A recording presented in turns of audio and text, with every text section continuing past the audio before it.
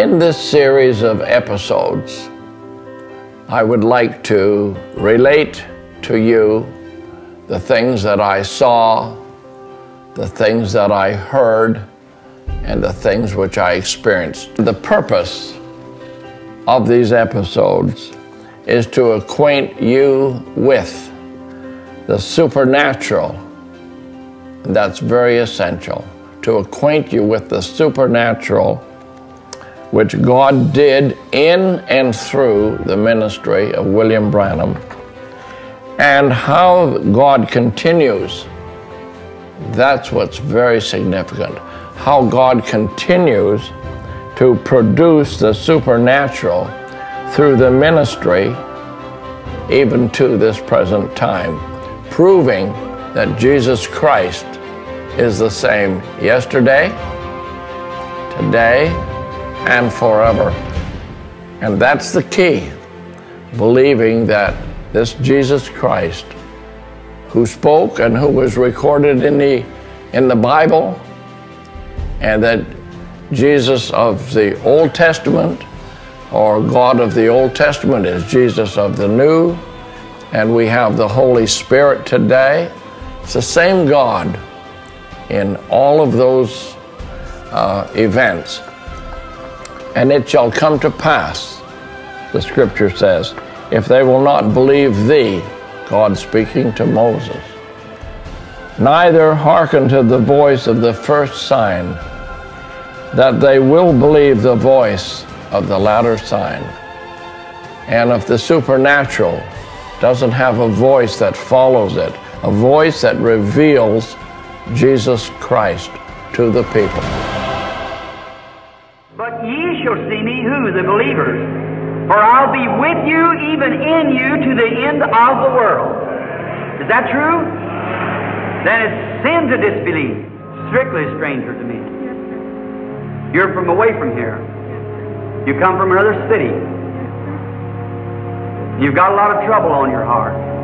You got hard trouble to begin with. Is that right? There's a whole lot of blackness. I see a black sheep keep following you like that. Oh, it's a lie.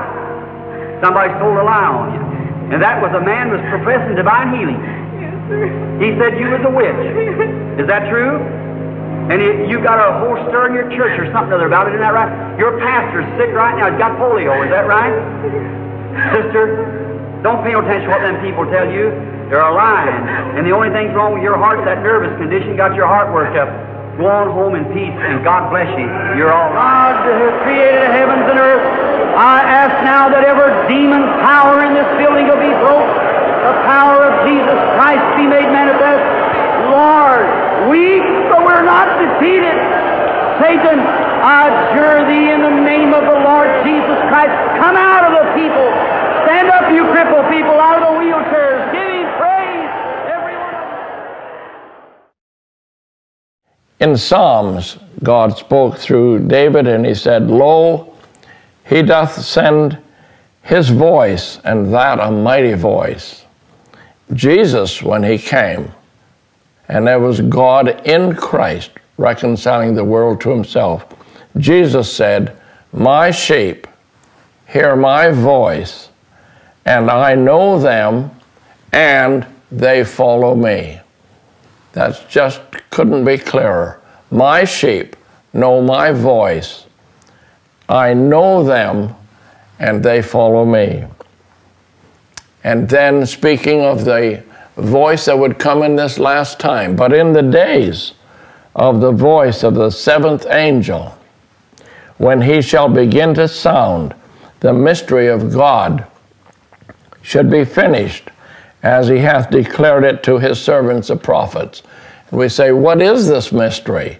It is so that the voice will be in the bride. So the prophet of God has said, God raised up others. And so it has gone on through the years until this last day. There is again another people in the land who under their messenger will be the final voice to the final age. And we can quote the words of Jesus when he said, It is not you that speak, but the Spirit of your Father which speaketh in you. And if all believers of this message would take those words that I've just spoken concerning, it's always been the voice revealing the Almighty God to us. And to realize it's not just something that we heard and we received. This is what has connected.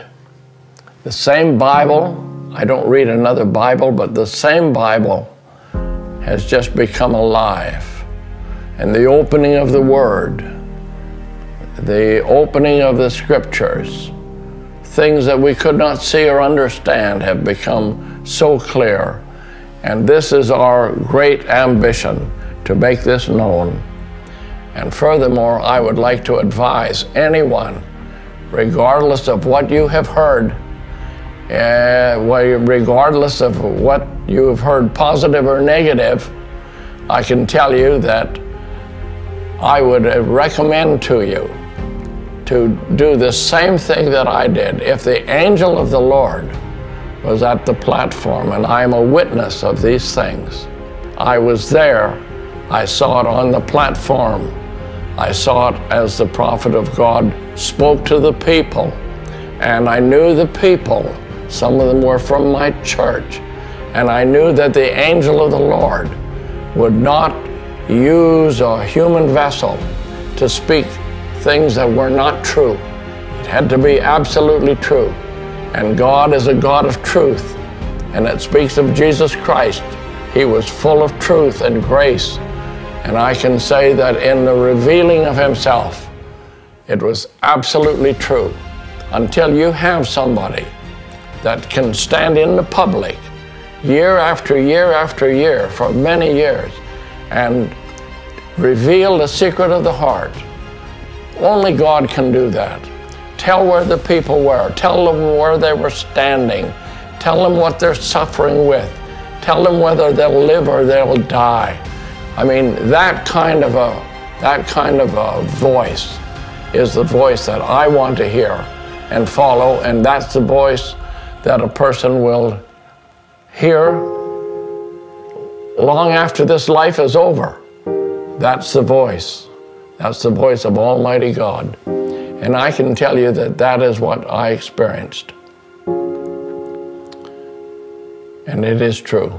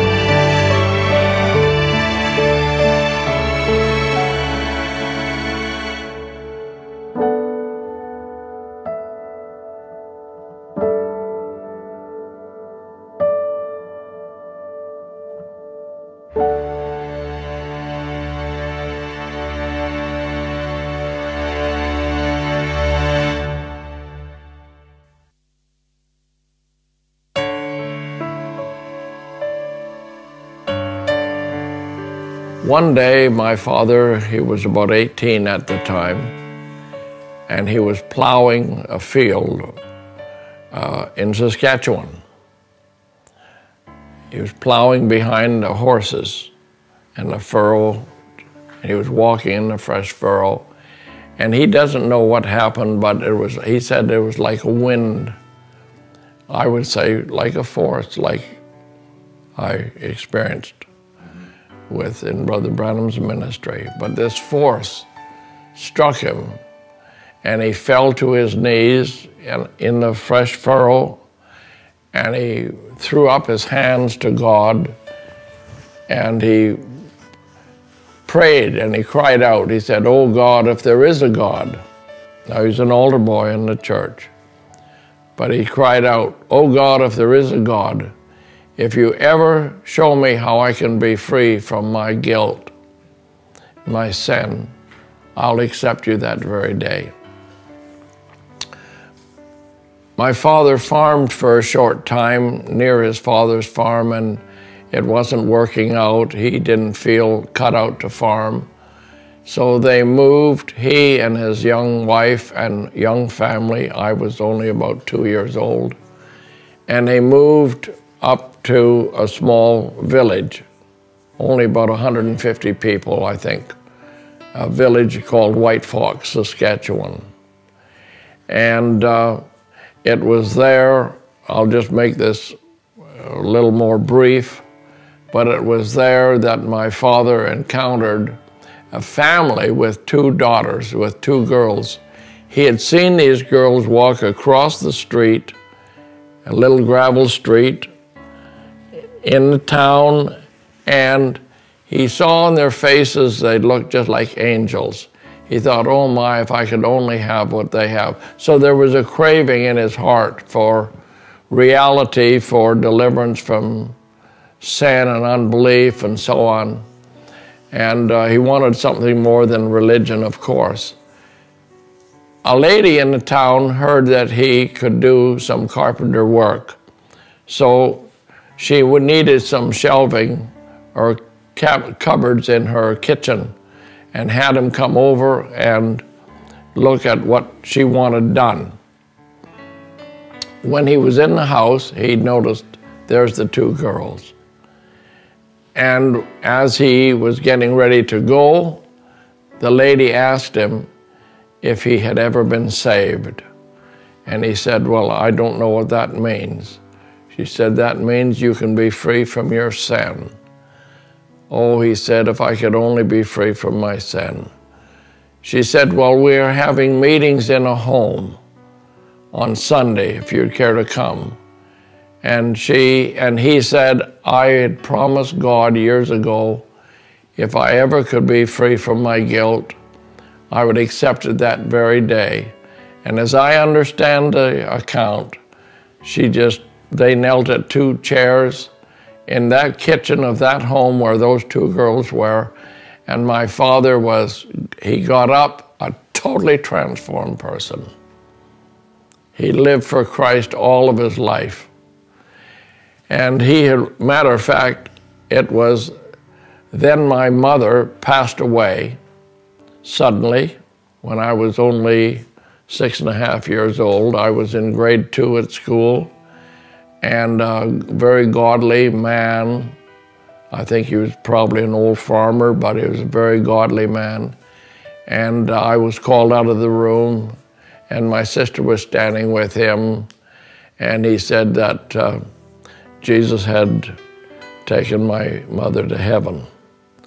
And this was the beginning and the end of many things. It's a very, very difficult and very sad story.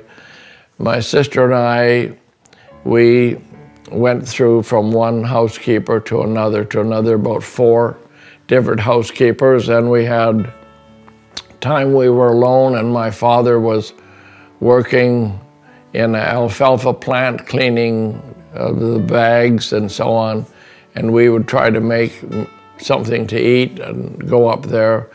And then my father heard of a lot of work that was taking place in Dawson Creek and the building of the Alaskan Highway. Just prior to that, my father had remarried a very fine Christian woman, but she was completely opposite of what my mother was a very loving mother, and not that this one wasn't, but we weren't her children. And she was very quiet. My mother was outgoing and very, just very outgoing. And this woman was, Anna Leland was her name, and she was just a very quiet woman. So anyhow, our life was completely rearranged. And my father went over about 1,000 miles west to Dawson Creek and up the Alaskan Highway. There were camps built all over the highway, and you have to understand that the Alaskan Highway was a war project. The Japanese were invading up the Aleutian Islands, had already taken over 2 of the islands, and there's even, I understand there's documentaries where the Japanese had taken Attu, A-T-T-U, Attu Island. And that was the thrust. If they took Alaska, and then northern Canada was really not defended, and then if they got down to the 48 states, it would a risk. Japan was fighting, and they had seized much of Asia, and now into China as well, Singapore and Hong Kong, and they'd taken all of that. And now if they were a powerful force. And if they came down to the 48 states of mainland America, so Canada and the United States joined together, and the U.S. built the highway, and Canada agreed to maintain it forever. And then there would be a land route to get heavy equipment, tanks and war equipment into Alaska to defend it. That's the purpose of the Alaskan Highway. And there were tens of thousands of people and contractors and civilians that were involved in that. And so my father moved up there, and he was at mile 458. He wrote back and communicated with my stepmother to pack everything up and to come out. And we arrived in Dawson Creek at the end of May. I won't say perhaps the 1st of May, because my sister, whose birthday is May the 6th, she had her birthday on the train coming from Edmonton into Dawson Creek. And while we were there, this has all happened after my mother passed away, everything is just in a turmoil. Everything fell apart. And then I found myself, I was sent out to a farm 45 miles out of town, across the mighty Peace River, with a tugboat and a little ferry, and to people that I didn't know. And the last string I had on earth was my sister, and she was taken to a place, and because the pastor's wife had been arranged to find a place for the 2 children, and my mother already had work up the Alaskan Highway. So I didn't have a mother, I didn't have a stepmother, I didn't have a sister, and one is sent one place, one is sent another place, and I was shifted. I never had a home. All my youth and growing up years. I never had my own room, never had my own bed, and I moved 17 times from then until the time I was 15. So it's a difficult time of my life, but I've been asked, what prepared you for the mission work and for this gospel? It was those years. I learned what the wilderness was. Little did I realize that years later I would have God's prophet up there, and he loved that area, and it was wilderness, and that's all I knew, really. So my father then, in 1949, he felt to move to southern British Columbia. And on the way down, he would stop, because he had such an experience with God and was interested in anything that God was doing.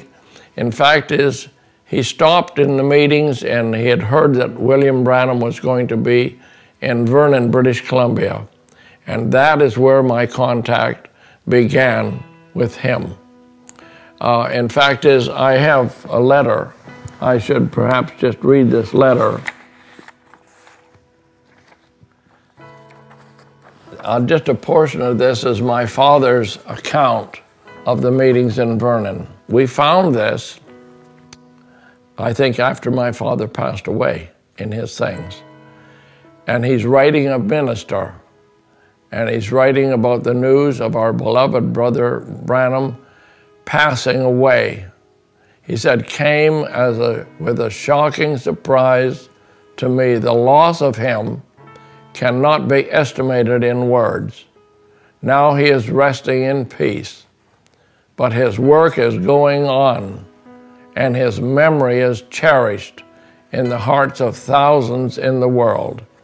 But he was writing about the meeting in Vernon, British Columbia. That was my first time. Finally, he said, Brother Branham looked at a poorly clad mother with a crippled child in her arms. He asked that the way be made for this poor mother to come forward. Never had I ever seen such a bundle of twisted bones. Thought this was a totally impossible case. Brother Branham took the child in his arms and lifted it up for the people to see it. There were tears and moans and sobs heard all around the place. Then he said, people, do you see how the demons have twisted the whole body of this child and are holding it bound? I will not let this child go until all these demons are cast out and the child is perfectly whole. With great authority, he commanded the demons to come out in Jesus' name. After several commands, the demons came out, and before the eyes of that great crowd, the bones were made straight. His arms, legs, neck, and back all became straight, and the child lifted himself up with a smile on its face. You should have heard the arena or the arena ring with the praises of thousands as they saw the mighty miracles of God done in the name of Jesus Christ. Praise God forever. Now that's my father's unsolicited, but he did not know what was happening to me. I was just with a series of young fellows. That's where I first met Billy Paul, in fact. And we were in our teens. And I was caught by this, that Brother Branham was a man that had talked to an angel, and an angel had come to him and told him he would take a ministry of healing. Now, I was familiar with Sunday school, with church. I knew the Bible spoke of angels. I had never, ever laid eyes on a person who had talked to God in that way, talked to an angel of God. And so I was anxious to see him come out, and he came out, said, good evening, people, good evening, friends. And he began to speak. And after 2 or 3 days, I felt, I've got to get down where I can see this. I had no interest in being up high in the bleachers anymore. I didn't have any more interest in just being with the fellows. And I got a seat. I don't know how to this day. I got a seat right on the aisle, one chair, just close 2 or 3 rows from the front. And in that service, I can't tell you what was spoken. I can't tell you of anyone else. But there was a girl, and I would say the girl was probably around 10 to 12 years old.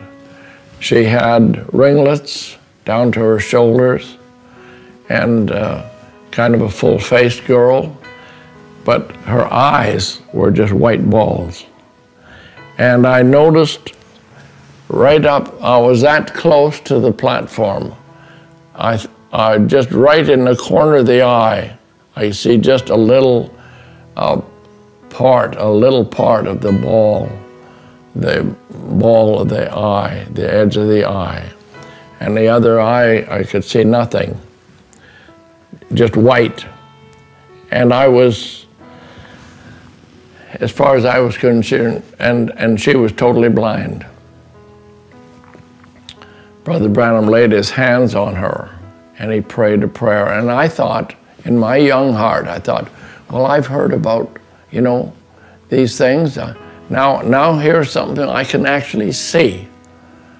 I can see this. And I was anxious to see someone healed because I had had so many experiences in churches and so on where people were prayed for internal sicknesses and you're healed. But now it was something I could see visibly.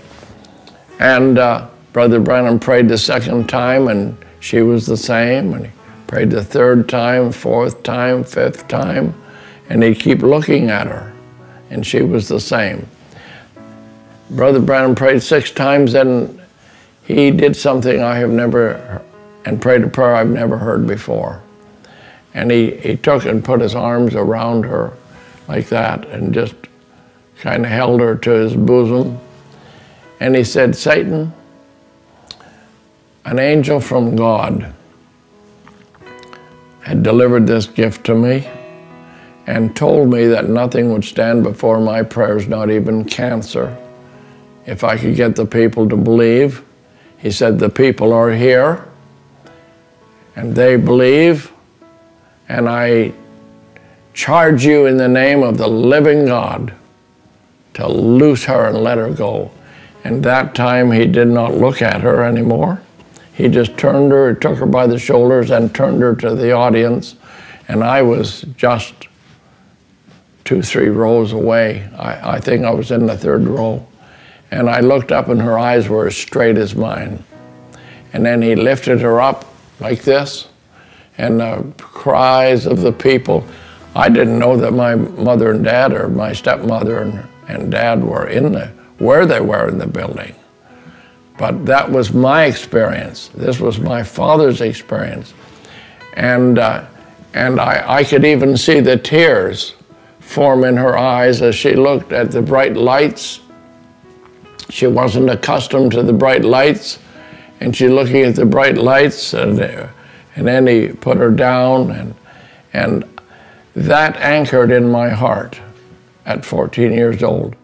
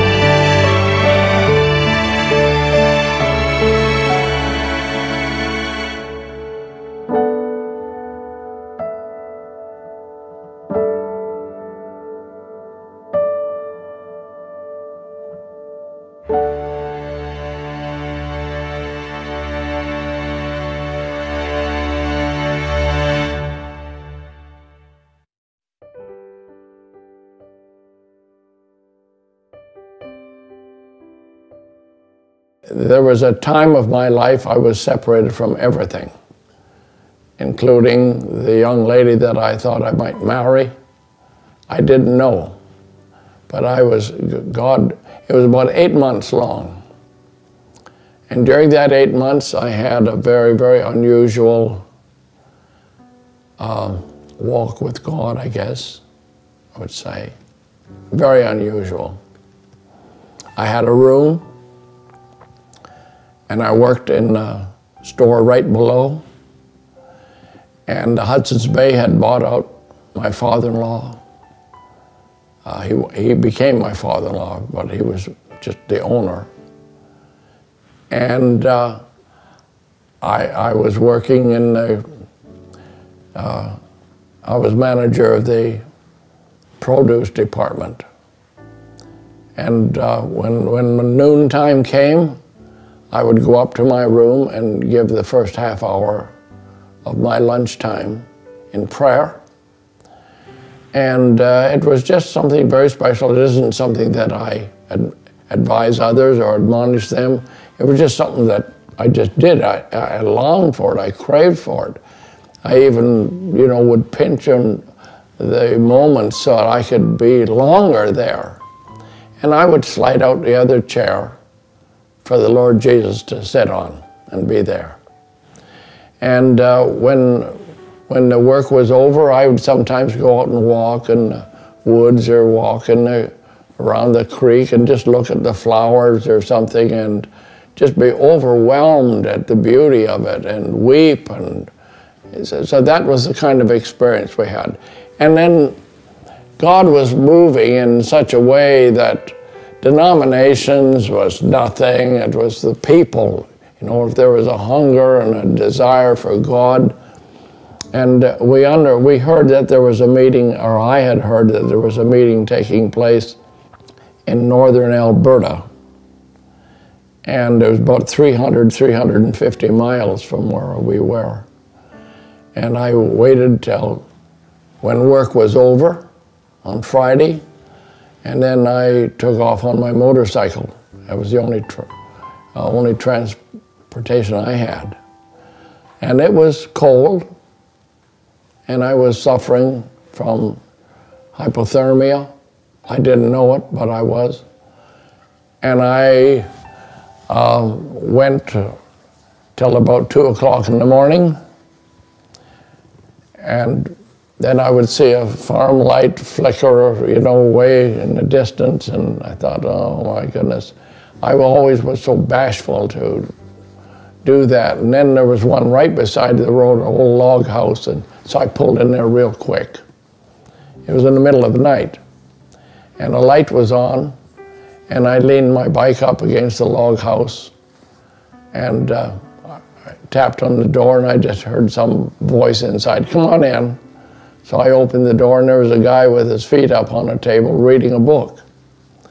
And so I said, I said, I was just pulling up, and I was very cold, and I was almost freezing to death. And oh, he said, yeah. I said, I thought maybe I could bunk here for the night. Yeah, he said, you can have a room here. And he was a bachelor, made a big breakfast in the morning, and then I set off the next day, and it had snowed that night. And so in the afternoon, then the sun was coming out, and people were splashing, spraying me with wet snow and water and so on. But I did that to get to a meeting. And it was in that meeting that, God confirmed that God had given me the young woman who was my wife to be my wife. And I was feeling a call, I guess, and I can't identify what the call was. I think it evolved into, when I began to speak to my wife, and we were actually riding in a car, and then I'll go back. And I said, well, I wanted her to know I would not be able to give her the kind of life that she knew and that she's experienced and that she's had with her father being a businessman and being in business and so on. I said, I can't give you that kind of life. I said, I've been called to preach. And that's probably the first time I said that to her. I've been called to preach. So I think that now in retrospect, I was feeling that pull. I didn't, we didn't have the example of someone behind the pulpit and someone preaching, but it was just a deep hunger for greater things of God and the life that God had for you and what there was, available. And so I was actually prostrate on the bed, and I was in great sobs, just exposing my soul to God, and I didn't know what to do. I remember taking off my watch, and I put it on the bed, and I took my billfold out, and I put those on the bed, and I just surrendered it to God. I said, my time and what He put in my hands was going to be His. And I can't describe any special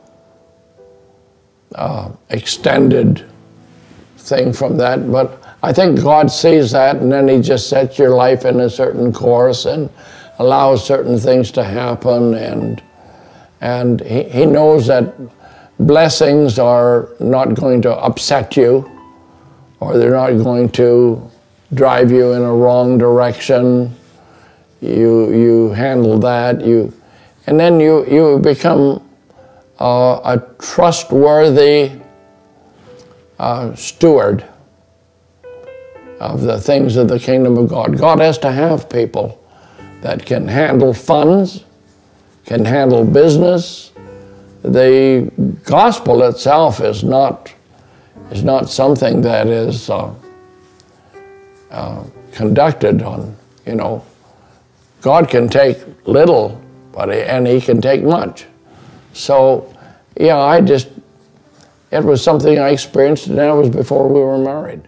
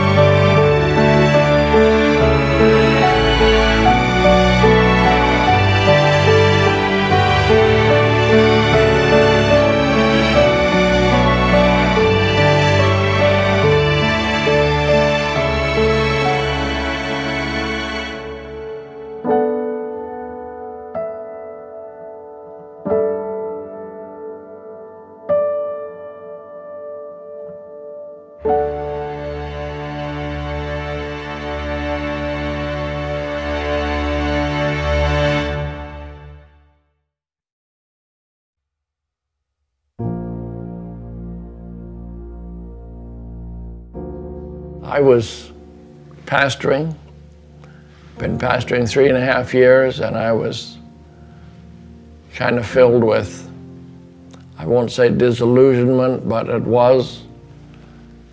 We didn't know, I had good friends that were Trinitarians and good friends which were Jesus only, and we didn't seem to put a lot of importance to it because no one could answer it.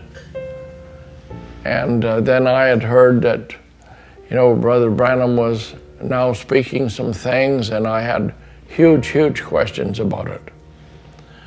But one day, just one day, one meeting, I happened to have my friend Bud Southwick, and he always stayed in our house in Dawson Creek, and A.W. Rasmussen, who used to pastor in Edmonton, and then he pastored in Tacoma. And he was a very dear friend of brother from Chicago. And that whole community was a very close community. And so he said to me, he was in my home that one time, just once. And Brother Rasmussen said, Brother Eddie, why don't you write Brother Branham and invite him to go on a hunt? He said, you know, perhaps then you could have some meetings as well. He said, he loves to hunt, you know. And so that was just enough to nudge me forward, and I wrote Brother Branham. I remember writing him a letter. And while I wrote the letter, my mind was telling me, you'll never hear from him. He probably gets 100,000 letters a month. And I thought, well, this just doesn't make sense. Anyway, I wrote and I posted the letter in Dawson Creek. And right after that, I had resigned the church and came down here to the west coast of British Columbia, about 800 miles south, and started to minister to the native Indian people. And about 3 weeks later, I got a phone call, a letter from Brother Branham saying that he'd like to go on a hunt, and perhaps we could have some meetings in Grand Prairie and Dawson Creek. Thus that tied those meetings in. We arranged those meetings, and I had all these questions about the ministry, about the absolute. Is there some definitive absolute on the Godhead and on the baptism? And oh my, how the Word opened up then. And so that's why when I was on the platform, and I say to you, I was there. And I found that what he spoke was the truth. But yet my heart had some big questions in it. But I see the soldier boy is called out, and Sister Cluntis, people from my church are called out. And he relates exactly things that I know are taking place in their homes. And here, now I'm with him and driving up the Alaskan Highway to the hunting territory. And this is where everything changed. Because one day I actually went on the hunting trip to keep the cost down. I was doing the cooking. And so one of the evenings, Brother Branham just said, I think I'll just go out and maybe get a rabbit or something for camp meat. And he said, would you like to come, Brother Eddie? I said, yes, I would like to come. And Brother Chris Berg, who was a dear friend of Brother Branham's, he said, yeah, maybe I'll come too. Sure, Brother Branham said, why don't you come, Brother Chris? No, he said, I'm going to stay and do the dishes. He said, you go, Brother Eddie. We were camping. So we walk along, Brother Branham and I, on a path. I walk a short distance, and I could see he wasn't really interested in, it was a beautiful evening. He wasn't interested in hunting. I wasn't at all interested. And he walked over and a short distance and just sat on a big log, and I sat right beside him. And our knees were almost touching. And so I wanted to ask a question. You have to listen very closely now. I was curious why all this manifestation, which was so powerful and so real, and how the basic element of it could deteriorate. And I couldn't understand it. And that's why I was so disillusioned. I thought, something's wrong. Something's wrong. So I said to Brother Branham, I said, how is it that people can prophesy, they can speak in tongues, they can interpret, operate the gift of the Spirit, can preach, and they become so anointed? And I said, I know what the anointing is. And Brother Branham said, have you heard my service on false anointed ones? And I kind of dropped my head because I had not heard a lot of tapes. And I said, oh no, I haven't heard that. You know what the strange thing was? Brother Branham hadn't preached that for 5 years yet. It was 5 years later that he would preach that service, false anointed ones. But he said to me, he said, now the wheat and the tares grow in the same field. He said, you tell me what the wheat rejoiced in, and I'll tell you what the tares rejoiced in. And I said, yeah. I still wasn't getting it. He said, in the last days, Peter said, in the last days, I'll pour out my Spirit upon all flesh. And he asked me about all. And I said, all flesh. He said, A-L-L. But he said, not all flesh is saved. I said, yeah. I was beginning to see that there was a point here that he was making. Yeah. And then when he got to the wheat and the tares, I began to see.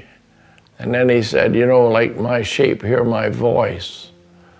Not all my sheep. Not all are my sheep. And I began to see, yeah, there was something he said, they're anointed. They're genuinely anointed, but they're wrong seed. And I begin to see that that's clearly taught in the Scriptures. I would like to say to the people who hear this, I met the Master. I didn't meet just William Branham, him I knew, but I met the Master, the God that he served. And he said, I was riding on my horse this afternoon behind Brother Bud, and the sun was warm, and I believe he said that you have 3 questions you want to ask me. It was exactly the truth. My heart was just completely exposed. He said the first one is on baptism, and he took them in the order they were in my heart.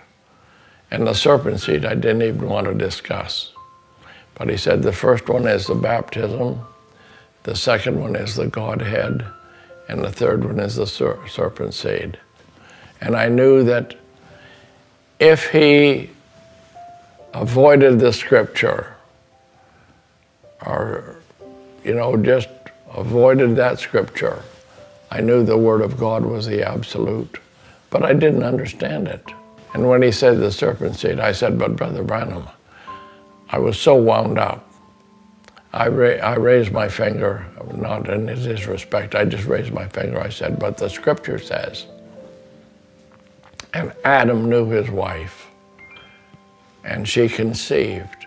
Call his name Cain, for I've received a man from the Lord. He said, of course it's from the Lord. All life comes from God. Doesn't matter whether it's a right relationship or a wrong relationship, all life comes from God. And I said, yeah. He said, but you need to read the next verse. I didn't know what the next verse was. And she again bare his brother Abel. He said they were twins. That's when I knew I'd missed something. They were twins. He said they've always been twins. Cain and Abel, Isaac and Ishmael, Jacob and Esau. He said at Calvary, there wasn't 3 that died, there was 4. Well, that was new. And he had his hand up like that. He said, Jesus and Judas. Jesus and one thief, and Judas and the other thief. And he went like that. And he said, they each took one his way. Jesus took one thief to heaven, and Judas, the son of perdition, took one his way. And then I realized that he said, then there were Antichrist and Christ, Christ and Antichrist. Every revival bears twins. And I could understand what was happening and what I was disillusioned about. I knew one thing, that my heart had been exposed, and I was like naked before God. And there was nothing hidden with God. And that's the way it was with the people on the platform. That's why he asked, not hundreds, thousands and thousands, is that true? Is that true? It was always true.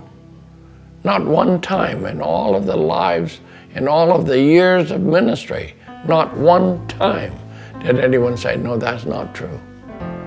It was always true. And that's why it was the Spirit of truth. And that was the Spirit of truth coming to me. And I can say that all my questions were answered and have been answered by the Word ever since. And that is the truth. And one thing I can say, I met him on the log. I met the God that the woman at the well met, the same Lord Jesus. And wonderful. The Master, now I belong to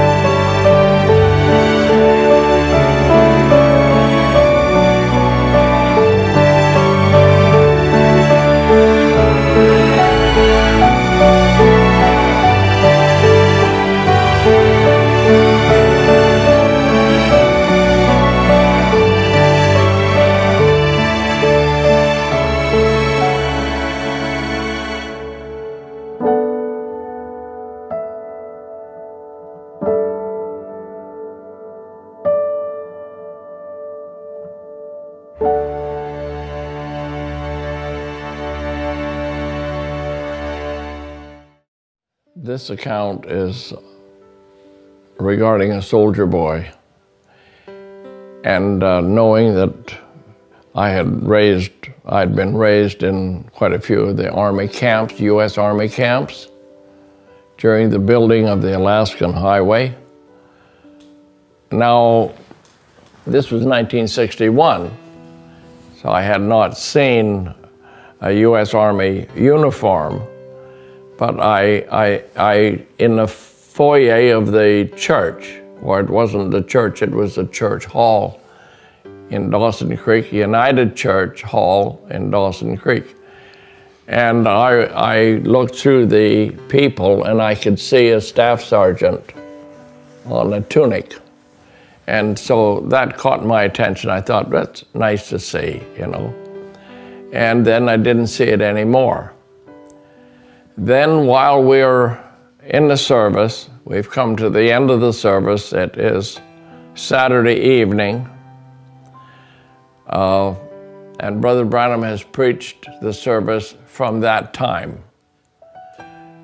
And we've come to the end of the service, and he begins to sing. The whole congregation begin to sing, I love him, I love him. And right in the midst of that chorus, at the first end of the chorus. What's the matter, soldier boy? You're not going to commit suicide.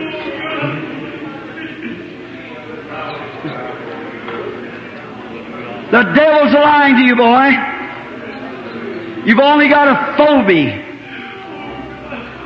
He's lying to you. He'll drive you insane if you believe him. Deny him. Renounce the devil. I command you in the name of Jesus Christ to renounce the devil and accept Jesus Christ as your healer. You'll go back and be a gentleman and a real man. Do you do it? Raise up your hands to God and say, praise God. That's right. Oh, amen. Now go back home and be well. All that believe him, raise your hands and give him praise. The amazing thing is, I was there. I was on the platform. And so I immediately thought of this tunic that I had seen. And young people were buying, army uniforms and tunics and so on, just wearing it as jackets. So I didn't know but what it was that. And so I began to look for a soldier boy, and others were looking also. There were also some Canadian soldiers that had been attending the meeting. One of them became a very, very firm believer. And we couldn't see any soldier boy at all. And when Brother Branham continues to talk to him and says, you'll go home and be a real gentleman and be a real man. Deny the devil, deny him. And so it was a startling moment, really. And the next day, we were leaving, or the following day, we were leaving early in the morning, on Monday morning. Brother Branham did not know where we were taking him. I was just taking him up the Alaskan Highway, and we were going to go about 375, 400 miles. So we drove as far as Fort Nelson, which is mile 300.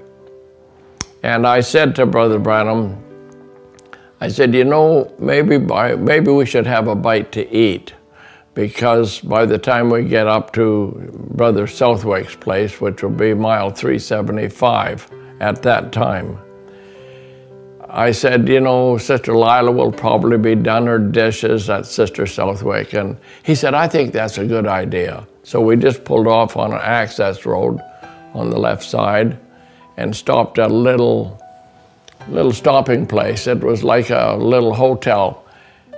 When the U.S. Army pushed the highway through Fort Dawson Creek and then Fort St. John, they passed the town, and then the service stations, etc., built alongside of the road.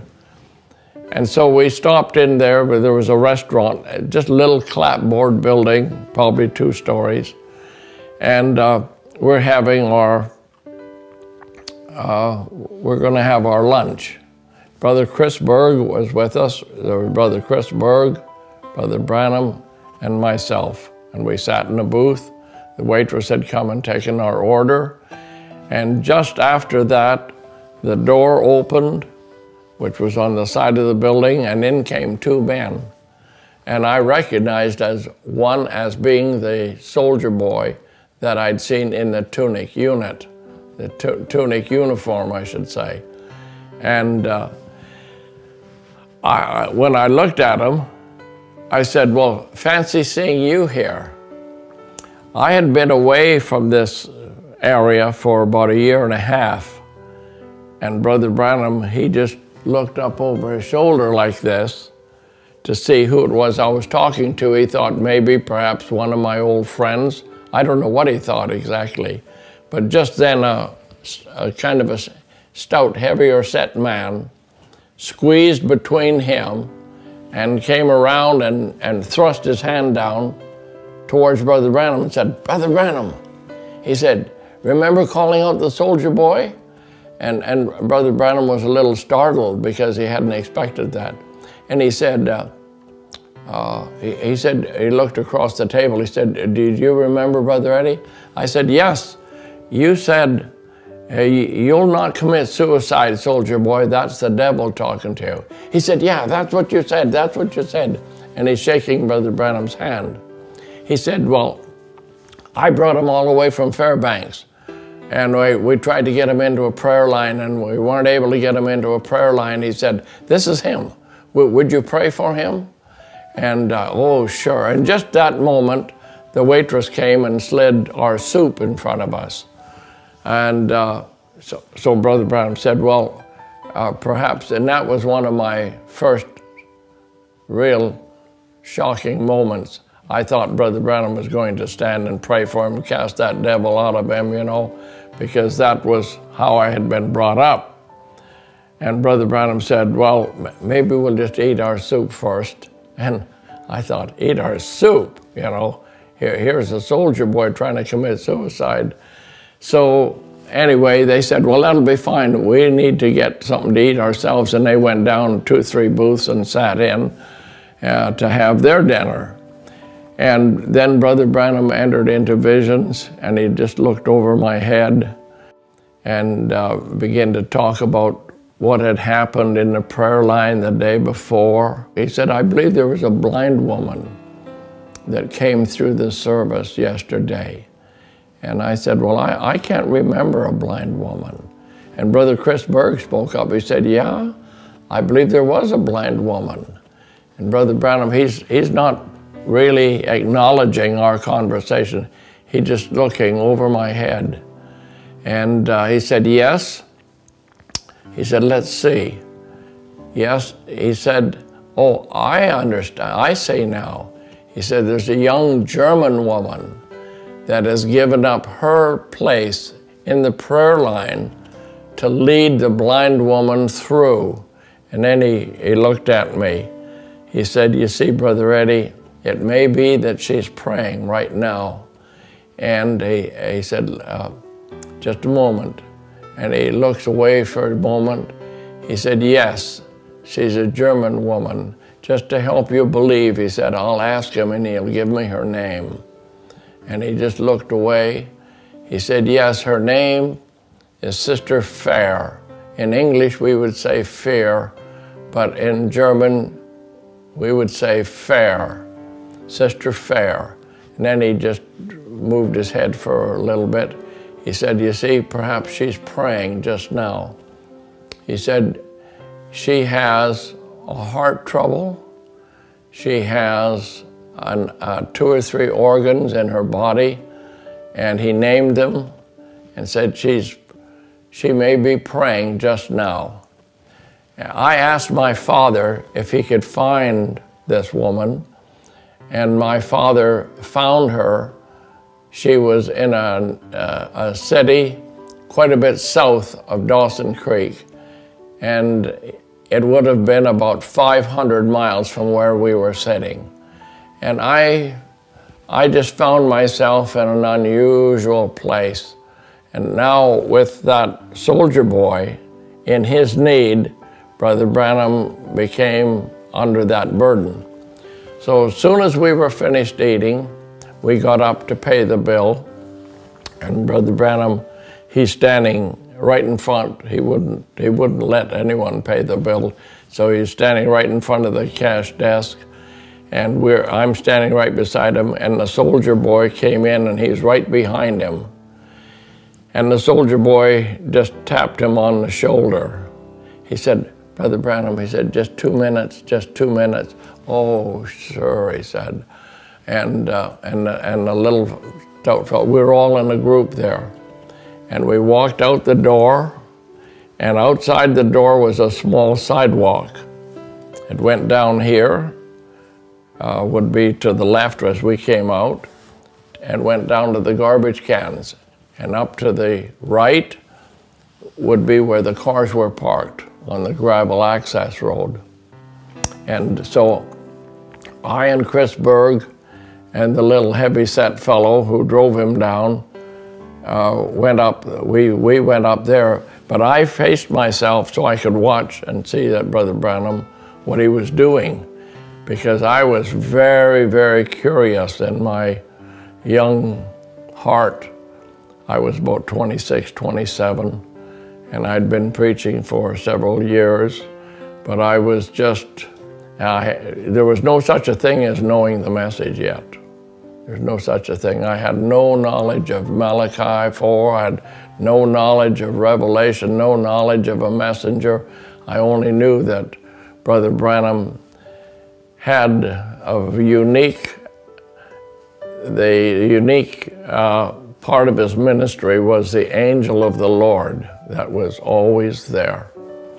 And I thought, if that angel of the Lord is in attendance at these meetings, regardless of what anyone has said about him or said about his doctrine, I would know by the presence of the angel of the Lord that he would not honor something that was not correct or true. And so as I was watching Brother Branham, I saw that he had his hat off, and I knew that he was praying. And then he slipped his hat back on, and both he and the soldier boy turned around, and they're walking very erect towards me. The soldier boy was quite a bit taller than Brother Branham. And I thought, at that instant, I thought, now this could be a very charismatic moment, and I'm not going to be swept away by the excitement or the emotion of the moment. And that's what I had just had in my heart. But the soldier boy's face was completely transformed. He was just totally relaxed, and he thrust his hand up into the air with his fist. He said, "I'm free, I'm free, I'm free." And they came up, and the soldier said to me, he said, "This man told me something that only I and my wife in this world know." He says, and when he did, it was gone. So we stepped into our cars and we said our farewells, and I guess I understand I took a picture of them, and this is a unique part of this ministry, and a unique part of my testimony is the eternal aspect of God, because here I had it on the platform.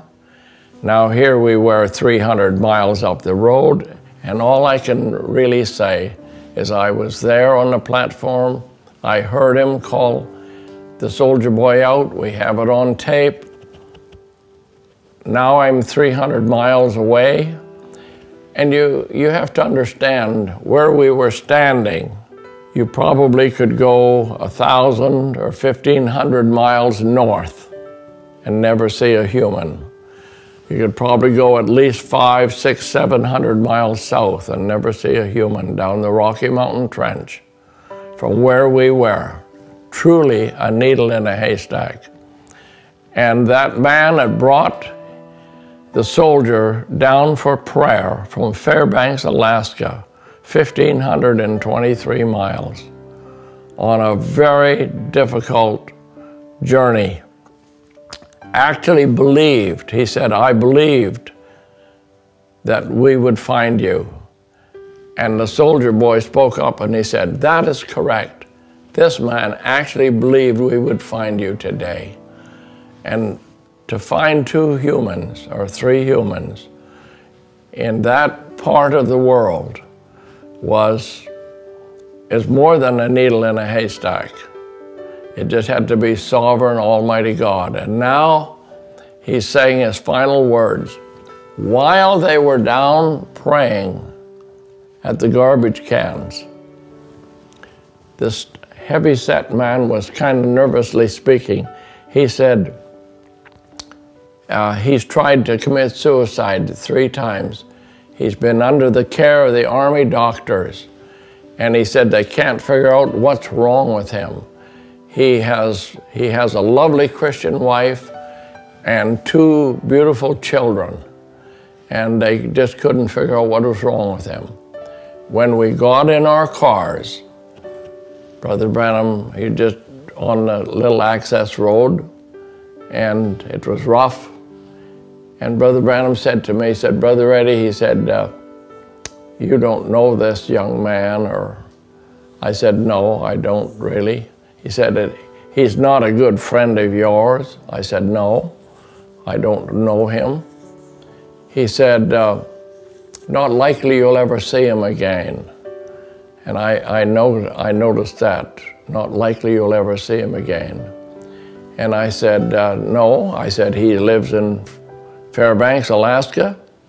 I live in Victoria, British Columbia. Not likely we'll ever see him again. He said, now just to help you believe, he said, if you knew him, if he was a good friend of yours, I'd never tell you. But he said, when we got to the end of the sidewalk, he came to us there. I knew exactly what he was talking about. He came to us there and told him he had a lovely Christian wife and 2 beautiful children. I just heard that 2-3 minutes before from his friend that drove him down. And I wouldn't be telling this account to you or the world if he'd said he had a Christian wife and 3 children. But the man told me he had a lovely Christian wife and 2 children. Here's Brother Branham telling me he has a lovely Christian wife and 2 children, but he had been committing homosexual acts with young men. And as soon as he said that, he said as soon as that was uncovered, Satan lost his power. And I learned a great truth at that moment, that all Satan has to be is exposed. Once he's exposed, he's lost his power. Now here I come to a very unique part of this whole ministry. That one that was talking and speaking, he came to us there. That one who said what his problem was, that God is timeless, he's eternal. And it was 36 years later, 36 years later, a few years ago, I was in my study and I came upstairs, and my daughter Marilyn, our middle daughter, her and her husband Mike had been down to Florida and had been visiting a church. And Pastor Brother Bob Brown gave Marilyn a picture and said, here, give this to your dad. I think it may be northern Canada and he might know something about it. So when I came upstairs from study, my wife said, Marilyn left a picture here for you. Brother Bob Brown sent it up. So I went to the little telephone desk and I'm holding the picture, and it's the soldier boy and the man that brought him down from Fairbanks, and Brother Branham standing between them, and I took the picture. I couldn't remember taking the picture, but I was the only other person except Brother Chris Berg who wouldn't know how to handle a camera. And I was struck into silence. And my wife said, what is it? I couldn't seem to answer her. She said again, what is it? What is it? What is the picture? I said, it's the soldier boy. I said, I've got to call Brother Brown. So I called him and got him on the phone right away. I said, Brother Brown, where did you get this picture? He said, well, I had a young man here in the church. He was kind of a, he wasn't really stable. He didn't seem to be stable. He was here and then he would be drifting someplace else. I said, is he still there? No, he said, he's not here anymore. He said, and he was working with a construction company. They were building a mall, and some people were in there doing the floor. And this young guy, he was always wanting to witness to somebody, so he was talking to this man about Brother Branham. And he said, and the other fellow said, well, I've had my picture taken with him. And he brought him that picture. And Brother Branham had said to me, not likely you'll ever see him again. I tried to make contact with him, but I could not. I never have seen him since. Not since that day in Fort Nelson, British Columbia. And so I began to realize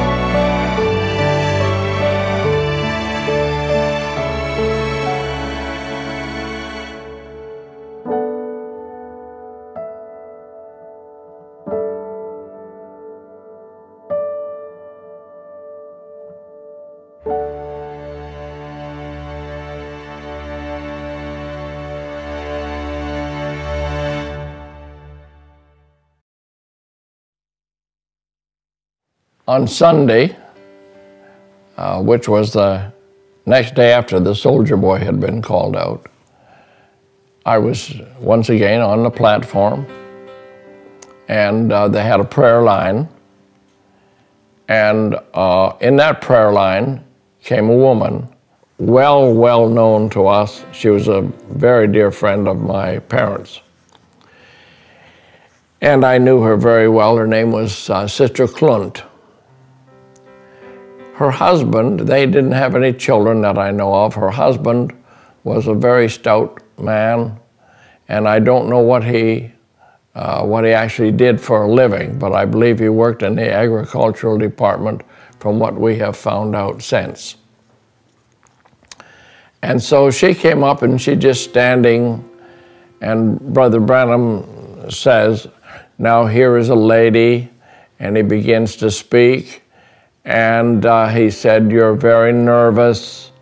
He said, and you have other complications, other problems. You have, I think, a spiritual problem as well. And he begins to talk to her. He said, yes, you are very nervous.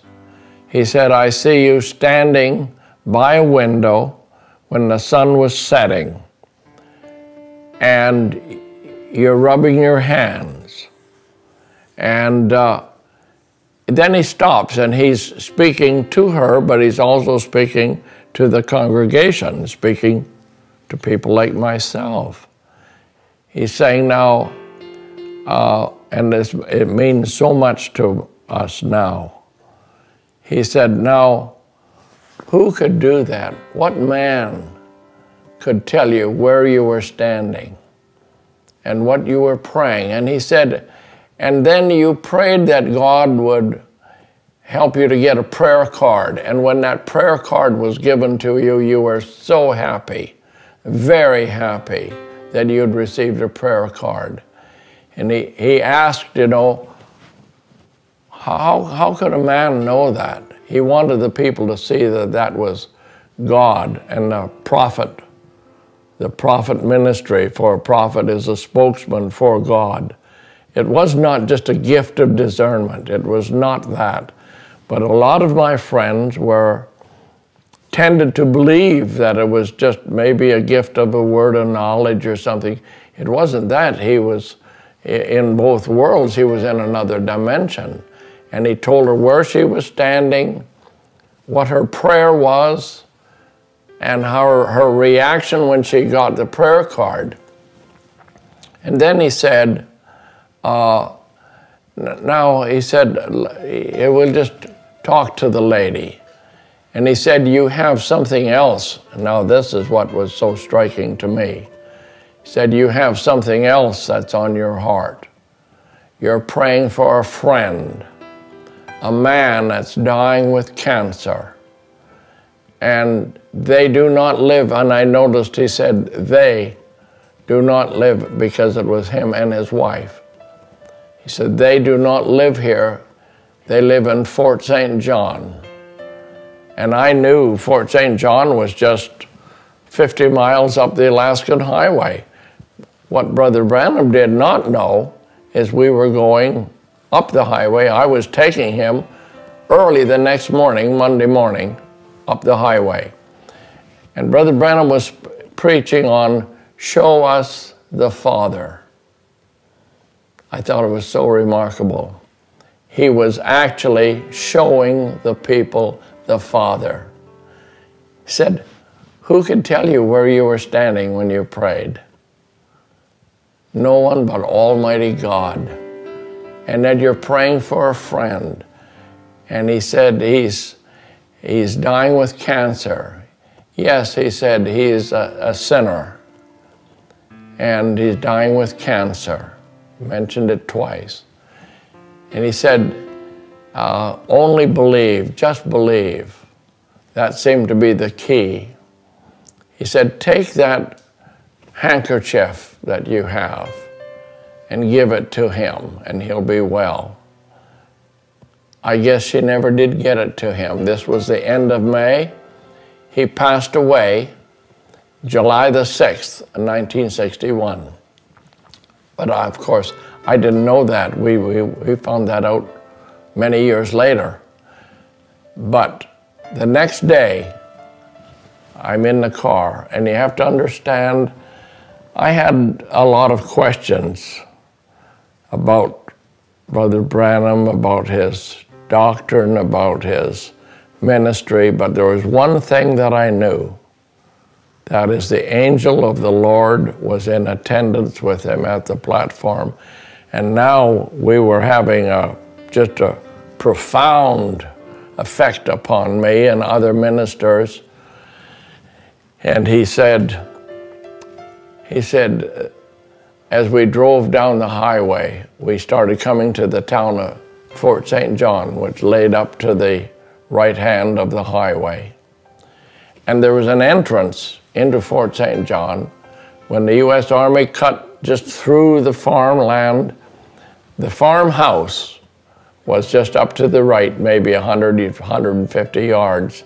And I had noticed that house so many times in my youth and childhood, and just a big old white farmhouse. And as Brother Branham, he slowed down for the speed limit, and we're just driving slowly. He said, there was a woman that came in the prayer line yesterday praying for a man from Fort St. John. Oh, I said, Brother Branham, she's a very good friend of my parents. Her name is Sister Clunt, and I know her well. And I knew her.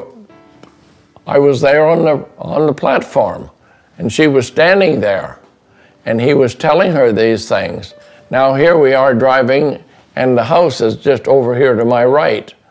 And he said, he's just serious. He was in a different frame of mind, you'd say. And he just said, as we were driving past, the house was going by. So he swung his arm this way and pointed behind my head. He said, the man is in that house? Well, I was shocked. I was startled, but I didn't know that the man was in that house. I didn't know his name or anything. And we continued on the road up to Fort Nelson and beyond up to Brother Bud Southwick's place. Brother Bud Southwick was just a new Christian. He had been saved in my church about a year before. I was so anxious to acquaint him with spiritual things. He was he raised horses, and he rode in rodeos and things. And so he didn't know anything. He didn't know Genesis from Revelation. He just didn't know the Bible. So I wanted to acquaint him with what a prophet was. I said, when we went by that house. I said, Brother Branham pointed to it and said, the man is in that house. I said, you know, Sister Clunt, she was on the platform praying for him. And Brother Southwick, my friend, he said, oh, I know him. His name is Ed Thomas. I've known him ever since I've been about 8 years old. And so now I had it on the platform, on the highway, and with Brother Southwick. This was all within 24 hours. It was like just a divine intervention of God saying, I will cause you to believe. I will bring it right in front of you. I will bring it. It was so arranged, I just could not doubt it. I guess it was the grace of God to me that was anchoring my faith, and I just couldn't. There was one day and the next day and the next day, and I do not know whether it was in that particular service where Brother Branham spoke, and all of the service was not taped apparently, but anyway, I was standing, and I'll never forget this. I was standing on the platform. Right beside me, on my right-hand side, was standing Brother Paul Cornish, the pastor in the church in Grand Prairie. And he was just standing there. He was taller than I was. He was very dignified, very scholarly, and a man that didn't show a lot of emotion, but he was standing there, and Brother Branham was facing, not facing us. He had his back to us, and the prayer line was going down the wall this time and up this way. And while we were just standing there, Brother Branham, I can't explain this. This is so strange. But he just lifted his head this way and cried out, the boy'll be all right.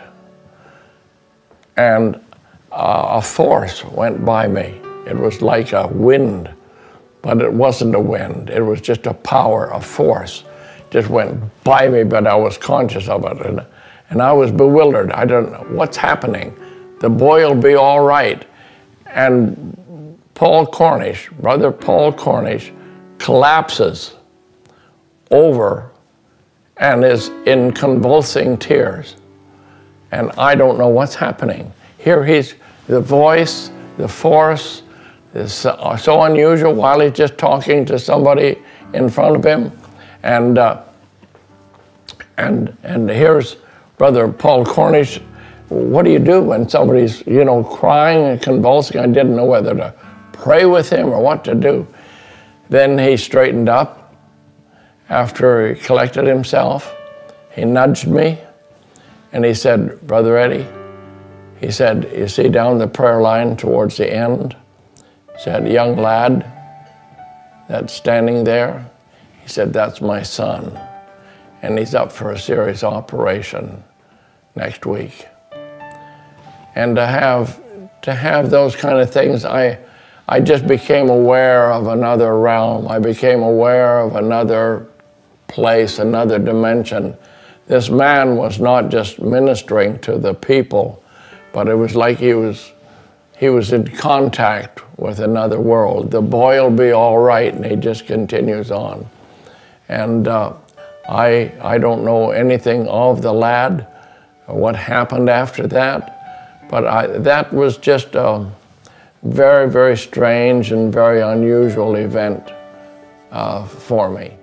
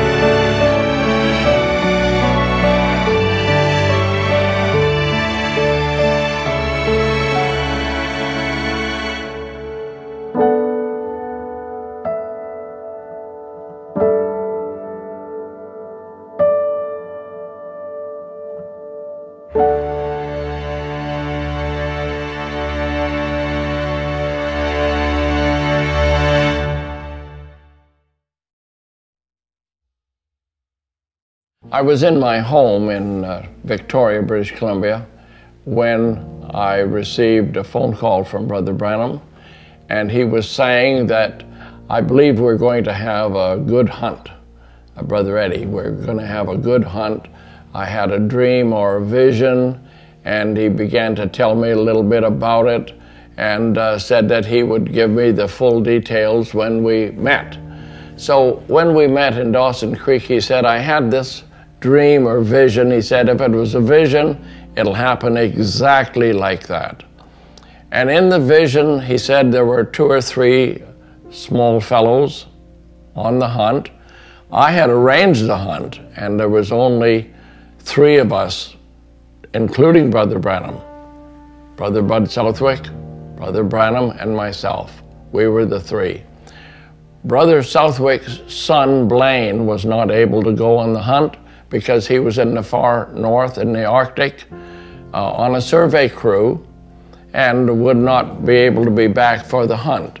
Well, so I thought, well, maybe it was just a dream, I don't know. But Brother Branham said, I saw this large animal, and its horns kind of went back on its head. And I said, oh, that may be a caribou. He said, well, I don't know, I haven't seen a caribou before. But he said this was a dark chocolate brown animal. I said, no. I said, caribou are like battleship gray. And he said, well, no, this was chocolate brown. And he wouldn't stray from that description at all. It was a dark chocolate brown animal. So then he said, there was, in this vision or dream, I saw one of the young men. His hands were like this, he said, and they were spread out. He said there was no hair on the arms, on the hands. He said, I would say, and he kind of stopped like that, looked up. He said, probably about 18 years old. Now, I would like to encourage the viewers to be real attentive to the details, because this vision was 6 hours in the fulfillment.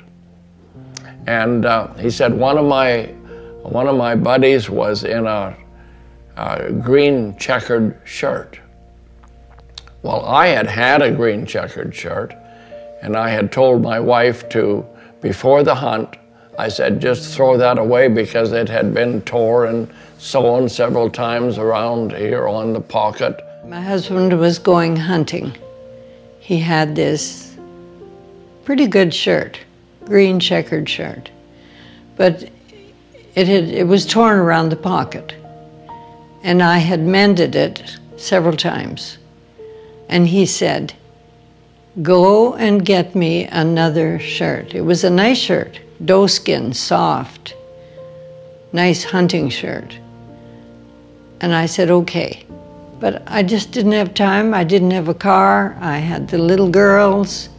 You have to take a bus into town. So I mended it again, the best I could. And I put it into his duffel bag, and away he went. When we got up to Dawson Creek, I asked Brother Branham if he would tell the vision to my father. So he related the whole vision, that this dark chocolate brown animal, and he had gotten that animal and had gotten another, a grizzly bear at the same time. And for me, that was a shock. I thought, I had lived in the North. I had never gotten a grizzly bear myself. And I thought that was outstanding. And then we journeyed on the way up the Alaskan Highway to Brother Bud Southwick's place. And when we drove into the yard, here all the children came out, and including Blaine, his son, who was supposed to be in the Arctic. And I said, well, you're Blaine, I thought you were away up and you wouldn't be able to go on this hunt. Well, he said he just came back a couple of days ago. And I asked Brother Southwick, will Blaine be able to come on the hunt? Well, yeah, he thought he better come on the hunt with us. So suddenly now, I saw that we were 2 or 3 little fellows on the trip. And Blaine was fixing a little harness on the side of one of the buildings. And I was standing there with him, just the two of us, and I asked him, I said, Blaine, how old are you? He said, 18, why? I said, well, I was just curious to know. Now we had a young fellow and he was 18 years old, and myself, and when Brother Branham was giving the vision, I asked him to tell Brother Southwick and his family at the supper table, tell them about the vision. So he got to the dark chocolate brown animal. I said, Brother Bud, I always thought that caribou was a dark battleship gray. Well, he said, you know, that is strange. He said, every caribou that I've seen on the north side of the highway, the Alaskan highway, has been a kind of a battleship gray, and he used the same words. He said, and they are a bush caribou, and all the caribou on the south side and the west of the highway has been mountain caribou, and they're kind of a dark chocolate brown color. And I said, well, where are we going? He said, well, we're going on the south side of the highway. So things were coming together, and there was more weight to it being a vision than it being a dream. And the only thing was a young man with a chocolate or with a checkered shirt. And when we got up to make our camp, we made our camp, and way down the valley, it would be to my right, we saw that on the skyline, there were a few caribou and some mountain sheep.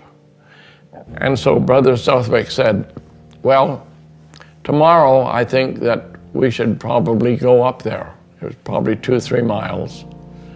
And so the next day, we made our way up there, and we got up on the ridge, and we ran into a few caribou, and they scattered, and one ran down this way, and so I went on we all split up, and Blaine went one direction, and Brother Branham and Bud went another direction, and I went one direction, and I found a young caribou, and I was needing meat, and I shot that caribou, and it was just dark chocolate brown. And so Blaine came by, and we dressed that caribou out, and then we went back and met together, and then we climbed up on a mountain ridge, and Brother Branham said, in this vision, there was a great panoramic, and he moved his arm this way. And he said, on this great panoramic, and then he says, my friend in the checkered shirt was way down this way towards camp, and camp was 2 or 3 miles this direction. And he said he was waiting there, and on the way there, he said, I got this large caribou, dark chocolate brown, and he said on the way then we saw a grizzly bear on the mountain, and God gave me that animal in one shot. And I was just kind of speechless. And then while the vision was being fulfilled, we sat on this ridge, and I just looked at this beautiful panoramic. I can say that I wasn't really conscious of every detail of the vision, but it was just, we were caught up in the beauty of the moment, and the great mountain peaks on this side, on the left side, and spurring off onto ridges, and we ate our lunch on this one ridge, and Brother Branham said, what is that over there, Brother Bud? And he took his binoculars. There was 2 great caribou animals, bulls, laying on a mountain glacier.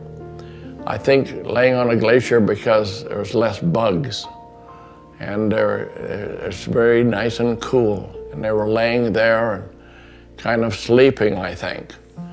And so Brother Bud laid out a plan. He said, well, Blaine, he said, why don't you take Brother Eddie and take the horses and go and get his meat, and then journey down this way to this dry creek bed and wait for us, and we'll come down and meet you. So I suggested that we wait till we see if they got this animal, which in about another half hour they did, and came up over the ridge and got this large caribou bull animal. And so then we went and got my meat, and we journeyed down here to this dry creek bed towards camp. What was strange that morning, when we had just left the tent, I fell into a creek and I got my clothes wet. And I said to the brothers, just wait here and I will run home. I'll run back to the tent, which was a very short distance. And I opened up my duffel bag, and there was this green checkered shirt. And when you got up hunting and had that little mishap in the water and had to go back to the tent and open up his bag, and there was the green checkered shirt. And he said, I told Ruth to get me a new shirt, and she didn't do it. But I didn't know that it was all a part of the vision. You just do things without even thinking that there's anything spiritual tied to it. And I put it on, and that's the shirt I had. I had a green checkered shirt. The vision and all of the details, just, it was not in my mind whatsoever. I was cold and wet, and I changed, and then I ran up to catch up with the other brothers, and away we went. So when we went down to this dry creek bed, I had on that checkered shirt. We waited, Blaine and I, we waited for about half an hour to an hour, and Blaine said, if they're not here in about another half hour, he said, I'm going to go and find them. And in the vision, I was alone waiting for them. In another half hour, they still weren't there. He said, so I'm going to go and see if I can meet up with them, because we didn't know what had happened. We didn't know whether we missed them somehow or whatever.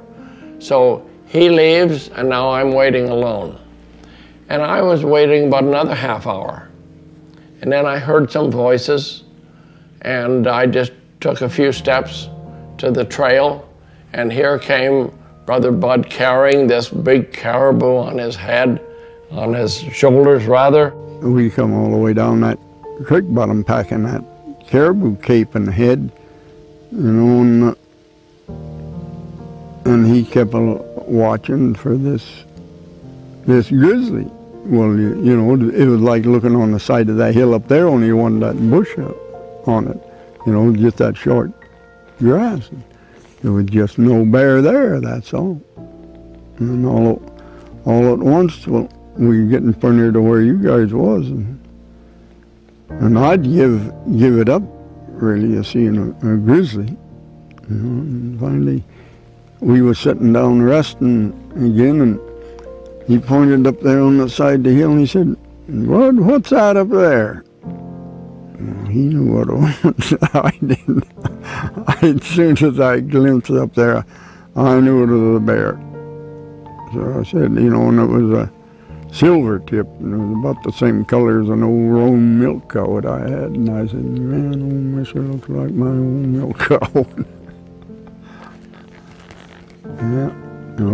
Up we went. When he said he would shoot it, you know, to me it was like him shooting from here up to the top of that cliff up there, or better than that.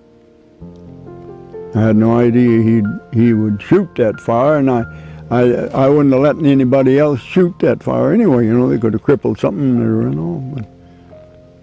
But we had no time to go around and come up from the back of that mountain. It took us a day.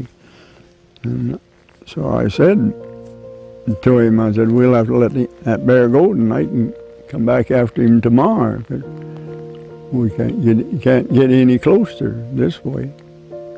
He's looking right down at us. And, oh, he said, I can kill him from here, he said. I doubted that, really, because I hadn't seen him, shoot that much. That caribou was right on top of that when he shot that. Boy, when he shot that old bear, he just was coming. He pulled that gun up and it snapped. Man, my hair stood right up. That was after the first shot. Yeah. That bear was coming. He fell. Oh, for that big poplar over there from us, like and right even with us like that too. He fell in that short chain thing to go there. So I said, you watch him and I'll go over and see how dead he is. So he did. But he was dead as could be. He fell. Old neat.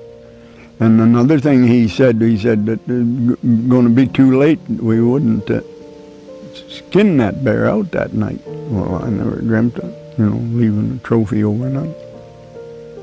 Another old bear could have come along and tore that all to pieces, but that's the first thing we thought about, leave it till tomorrow. Every word that he said come just as true could be the past. And you never even thought about it at the time, but you get thinking of it afterward. I ran up to Brother Branham. Brother Branham was standing there. I put my hand out to shake his hand. I said, "Congratulations, Brother Branham. That's a lovely animal." And he said, "I got a bear too." And I just tapped him on the shoulder. I said, "Oh, you didn't get a bear the same day?" He said, "Yeah, I did." And I felt strange. I said, "Well, where is it?" And Bud said, "Well, we're not able to carry it." He said, "The hide would probably weigh 300 pounds. And I said, "Well," and I felt real strange. And Bud walked over to his saddle horse, which was right there, and went into the saddle bag and brought out a little round tape with a push button on the side. And I was kind of amused. I had lived in the wilderness all my life and had hunted and never saw anybody carry a tape. And then I thought, well, he's a guide now. Probably he's interested in, the size of the horns, etc. And he brought out this little steel tape and he put it right down at the base of the horns. There's a little ridge there. And he hooked the tape there, and then the tape went into this curve and then around. And every time he started to go around, the bottom flicked out. And then so he started it again and followed it around, trying to measure it correctly, and it flicked out. About the third time, he says to his son, "Blaine, hold that tape in there." And so Blaine knelt down on one knee and spread his hands out. 18-year-old boy. And then I began to feel real strange. Held his hands out, and Brother Bud pulled the tape around. And Brother Branham said in the vision, he just heard a voice saying, "It's 42 inches. And that was it. And I put my head. Blaine looked up while he was holding the tape. Brother Bud, he held his head over the tape to make sure where the black line and the black line of 42 inches fell at the last point of the horn. And he said, "It's 42 inches. And I just felt overwhelmed. And Brother Branham, he did not look. He just stood there erect. And I was right on his shoulder. And he just said, "There it is." It was all over. And the grizzly was laying up on the mountain. And there the horn was. And the vision was over. That took about 6 hours in total for the whole vision. A dark chocolate brown animal. And I'm standing there in a green checkered shirt. And the vision was completely fulfilled. And I can say to all who hear, this is a true report. Everything is true, absolutely true.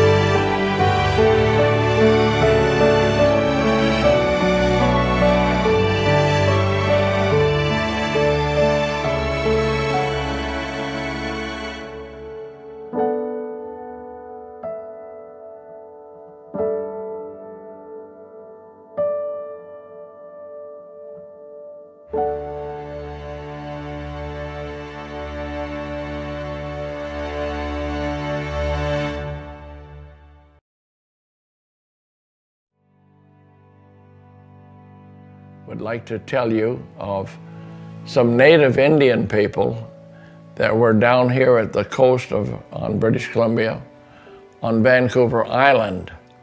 There was the chief of Ucluelet tribe. His name was Jack Patrick. He was a Christian. I lived in his house when I would go up there for meetings.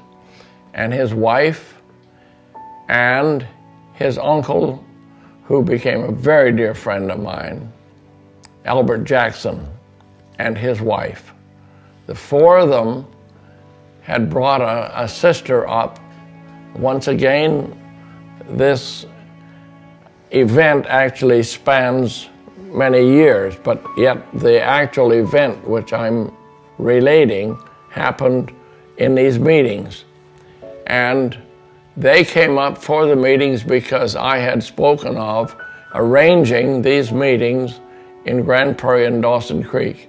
So they drove the 800 miles up to Dawson Creek and then found out that the first meetings were in Grand Prairie. They almost came back, which would have been a great disappointment to me. They had a woman with them that was dying with cancer, and she had a terrible issue of blood. I don't know much about it except I was to find out. And in the years that followed, and Brother Branham called her out and told her to stand. She wasn't strong enough to stand. And he called her out and said that she would be healed or whatever more, I don't know, to have faith. And the native Indian people had a very simple faith. And they were staying in a motel. They told me that that night they were in the motel, and in the middle of the night at some time, she became violently ill. I think Sister Albert Jackson went with her to the washroom, and she passed a large cancer.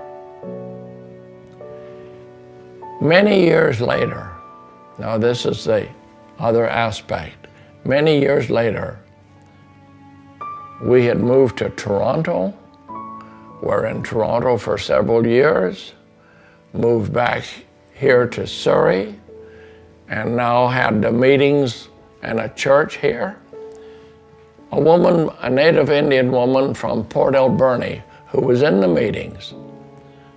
Her name is Agnes Dick. She came over to our church here in Surrey and was here in the house We had meetings in the house, and she was in the meetings in the house just once. In all the years we've been here, she was just there once. And this was many years after 1961. It probably was at least 1972, 73. So 10, 11, 12 years later, she came to Vancouver because she was in the medical field and nursing or something. And she took a special course there and came out here and saw us just once. And that's why I like to be able to convey to you, I was there. I was in the meetings. I had arranged the meetings. I knew the people, Chief Jack Patrick, his wife, Albert Jackson, his wife, and now Sister Agnes Dick comes over and spends one service with us. And after the service, I was telling her about this. She said, they stopped at my home on the way up. And she said, they spent the night. And she said, the woman was issuing blood and so on so badly. It soaked through. She said, I had to put sheets under her, and it soaked through into the mattress. And I told them, do not take her. She will not make the journey. She will not live for that journey, that long journey to Dawson Creek and Grand Prairie. And she said she got healed, and she's still living today. And that was many years later, 10, 12, 15 years later, and she's still living today. I think that I should say something registered in the hearts of the native people. Sister Agnes Dick, when I had been there, living there on Vancouver Island, which was some years before this woman was healed. And I had a unique experience with this Albert Jackson. He was a very, very, very elderly man and had a real scowly looking face, just like a great storm. And I thought that he was angry with me. The first time I met him, I thought he was very angry with me. I preached, but now a short time later, here we are having a meeting in Port Alberni, which is probably 50, 60 miles from Ucluelet. And he came to me because we had this very close connection. He could not speak English well. So he said to me, he said, I was to preach in the Longhouse, and there was about 300 people there. And so Albert Jackson said, a full you, that's before you. A full you speak, I speak. I said, okay, Brother Albert, before I speak, you want to speak. A full you, I speak. Okay. I said, that's fine. So before I got up and spoke, and I remember what I spoke on.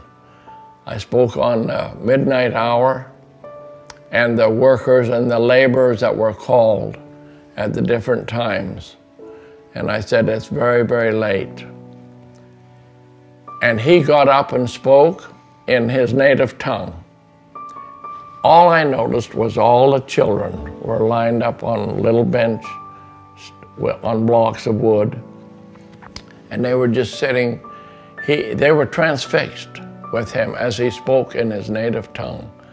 This Sister Agnes Dick, that I just talked about, got up after, and she came to the front and she said, I don't think I could ever be the same again.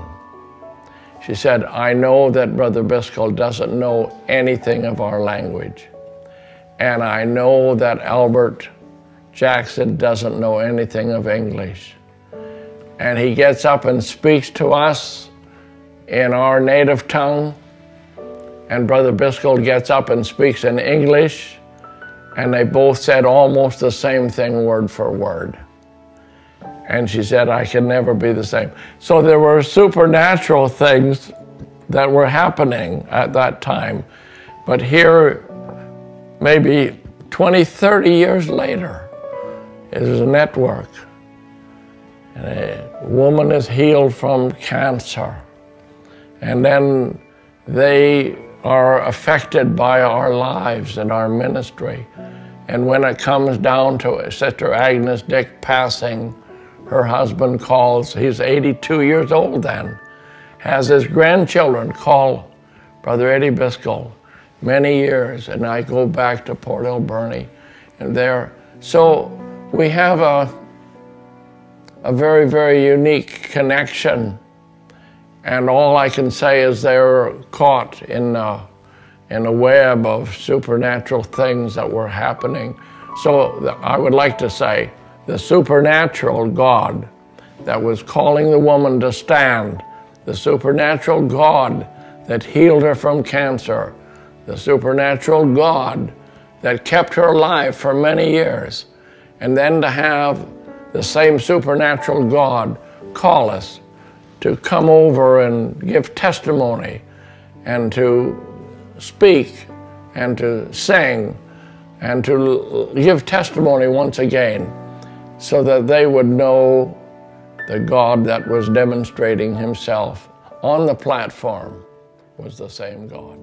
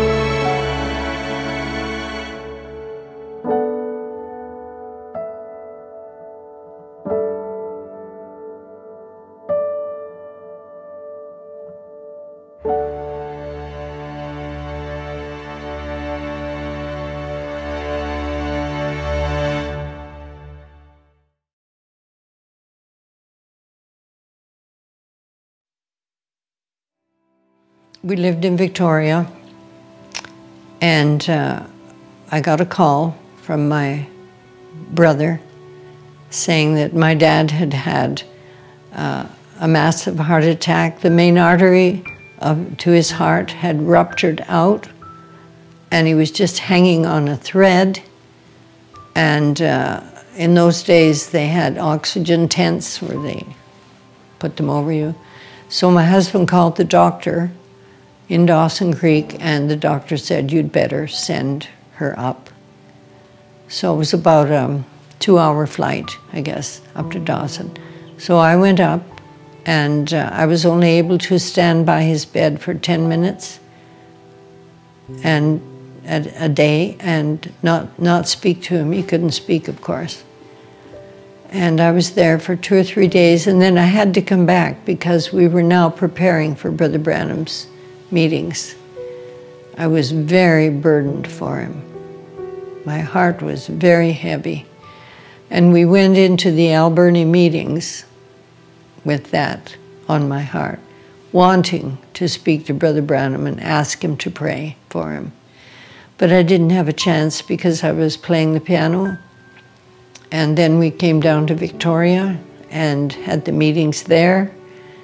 And the meetings closed, and Brother Ed was speaking to Brother Branham and just saying goodbye to him And we stood outside the motel, and it was evening, late evening, and they were just saying goodbye in a very casual way. And then he just turned and said, "Oh, by the way, Sister Byskal, your father will be all right." And from then on, he recovered. And I think he was about 64 when he had that attack. And from then on, he had no trouble with his heart, not 1 minute. And he lived just a month from 85, and he passed away just from old age.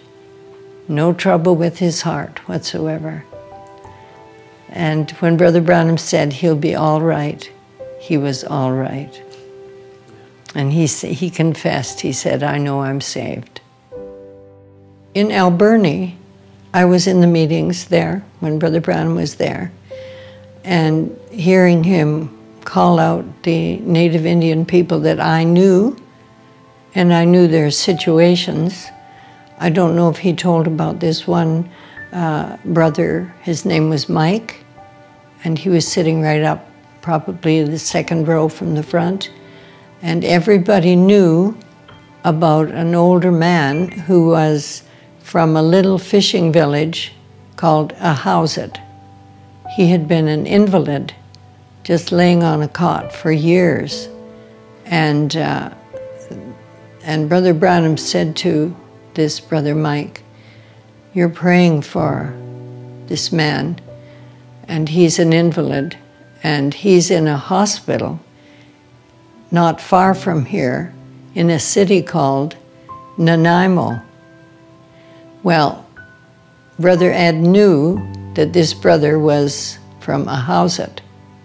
So in his mind, he said, "No, this brother is not in Nanaimo, he's in Ahouset." And another brother on the platform said, "No, this brother is not in Nanaimo, he's in Alberni in a hospital."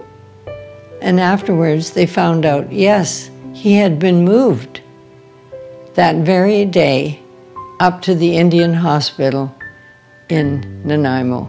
And Brother Branham had said, he's in Nanaimo.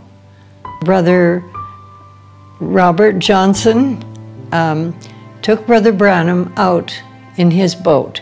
This is in the Alberni area, and it was out on the Alberni Canal.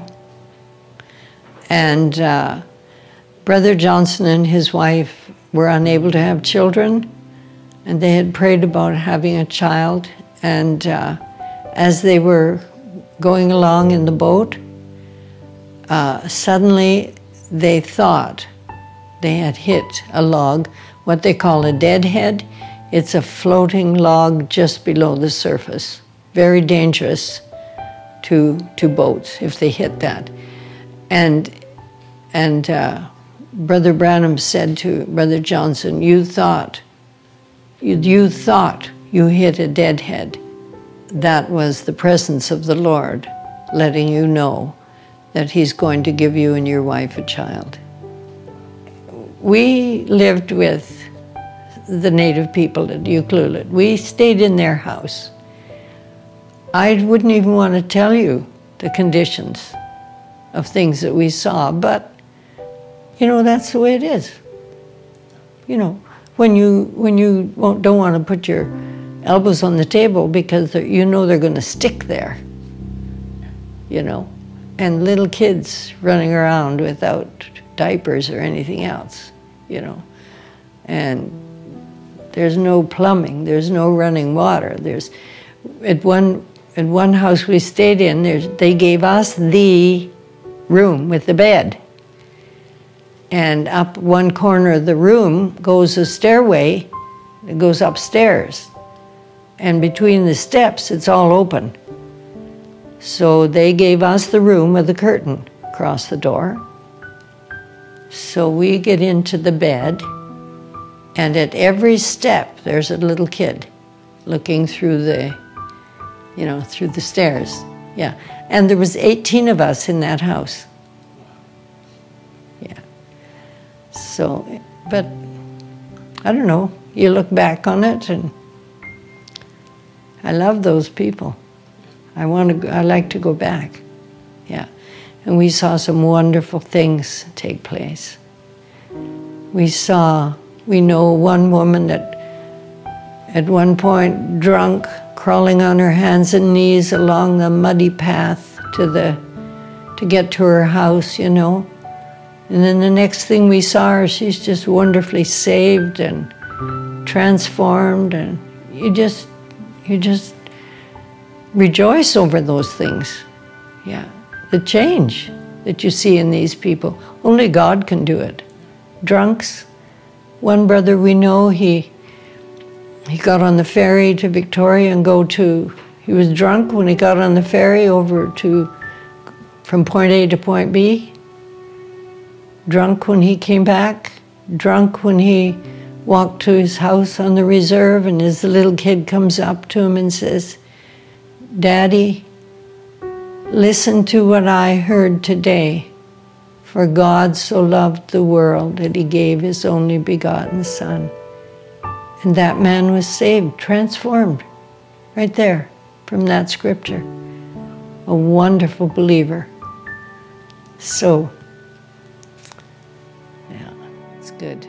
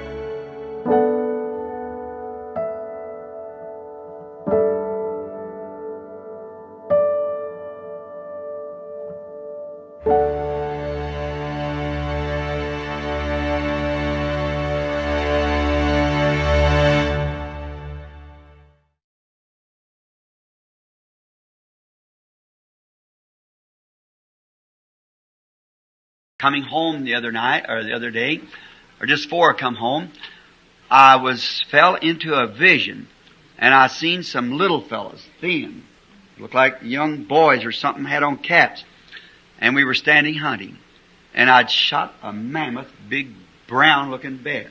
And then they turned around and said to me, but there's some confusion about the meeting. And I said, no matter what the confusion is, if I supposed to go wherever it was, I'll go anyhow. See, it doesn't matter. And the vision stopped. I don't know where that's at, but this is on tape. It's going to happen. Just remember, it's going to happen. It's a vision. On one of the trips, we had just arrived and made camp, and Brother Southwick said, "Blaine, why don't you and Billy Paul and Brother Ed go this direction, and I and Brother Branham will go up the mountain just behind us here." And I think that he wanted to do that because on the first day of the hunt, he wanted to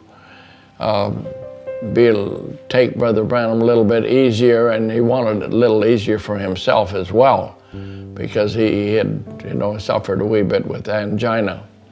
So they were going to take it easier, and we made our way down the valley and then up into another little valley. And we just climbed up on a bench, and there was a giant bear coming down the other side of this valley, not far from us. And he was making his way, and we kind of positioned ourselves behind some willows. I never saw a bear like this before or since. And he was quite dark, very large, and right from behind his ears and over his hump and down his cape, down his breast, like so. He was just the color of golden wheat. I never saw a bear like that. It was the most magnificent thing, and large, and he was turning over stones and looking for ants and things and maybe rodents and so on, and he was making his way down. And I know that grizzlies are very poor-sighted, but their hearing and especially their smell is so accurate. We don't know that world at all, but God has given them that. And when he walked out to where the hills turned into this valley, and he just across from us, and Billy Paul and Brother Blaine and myself, we got down in the willows. There was just small willows there, and we were watching this bear, and he came down, and he was across from us.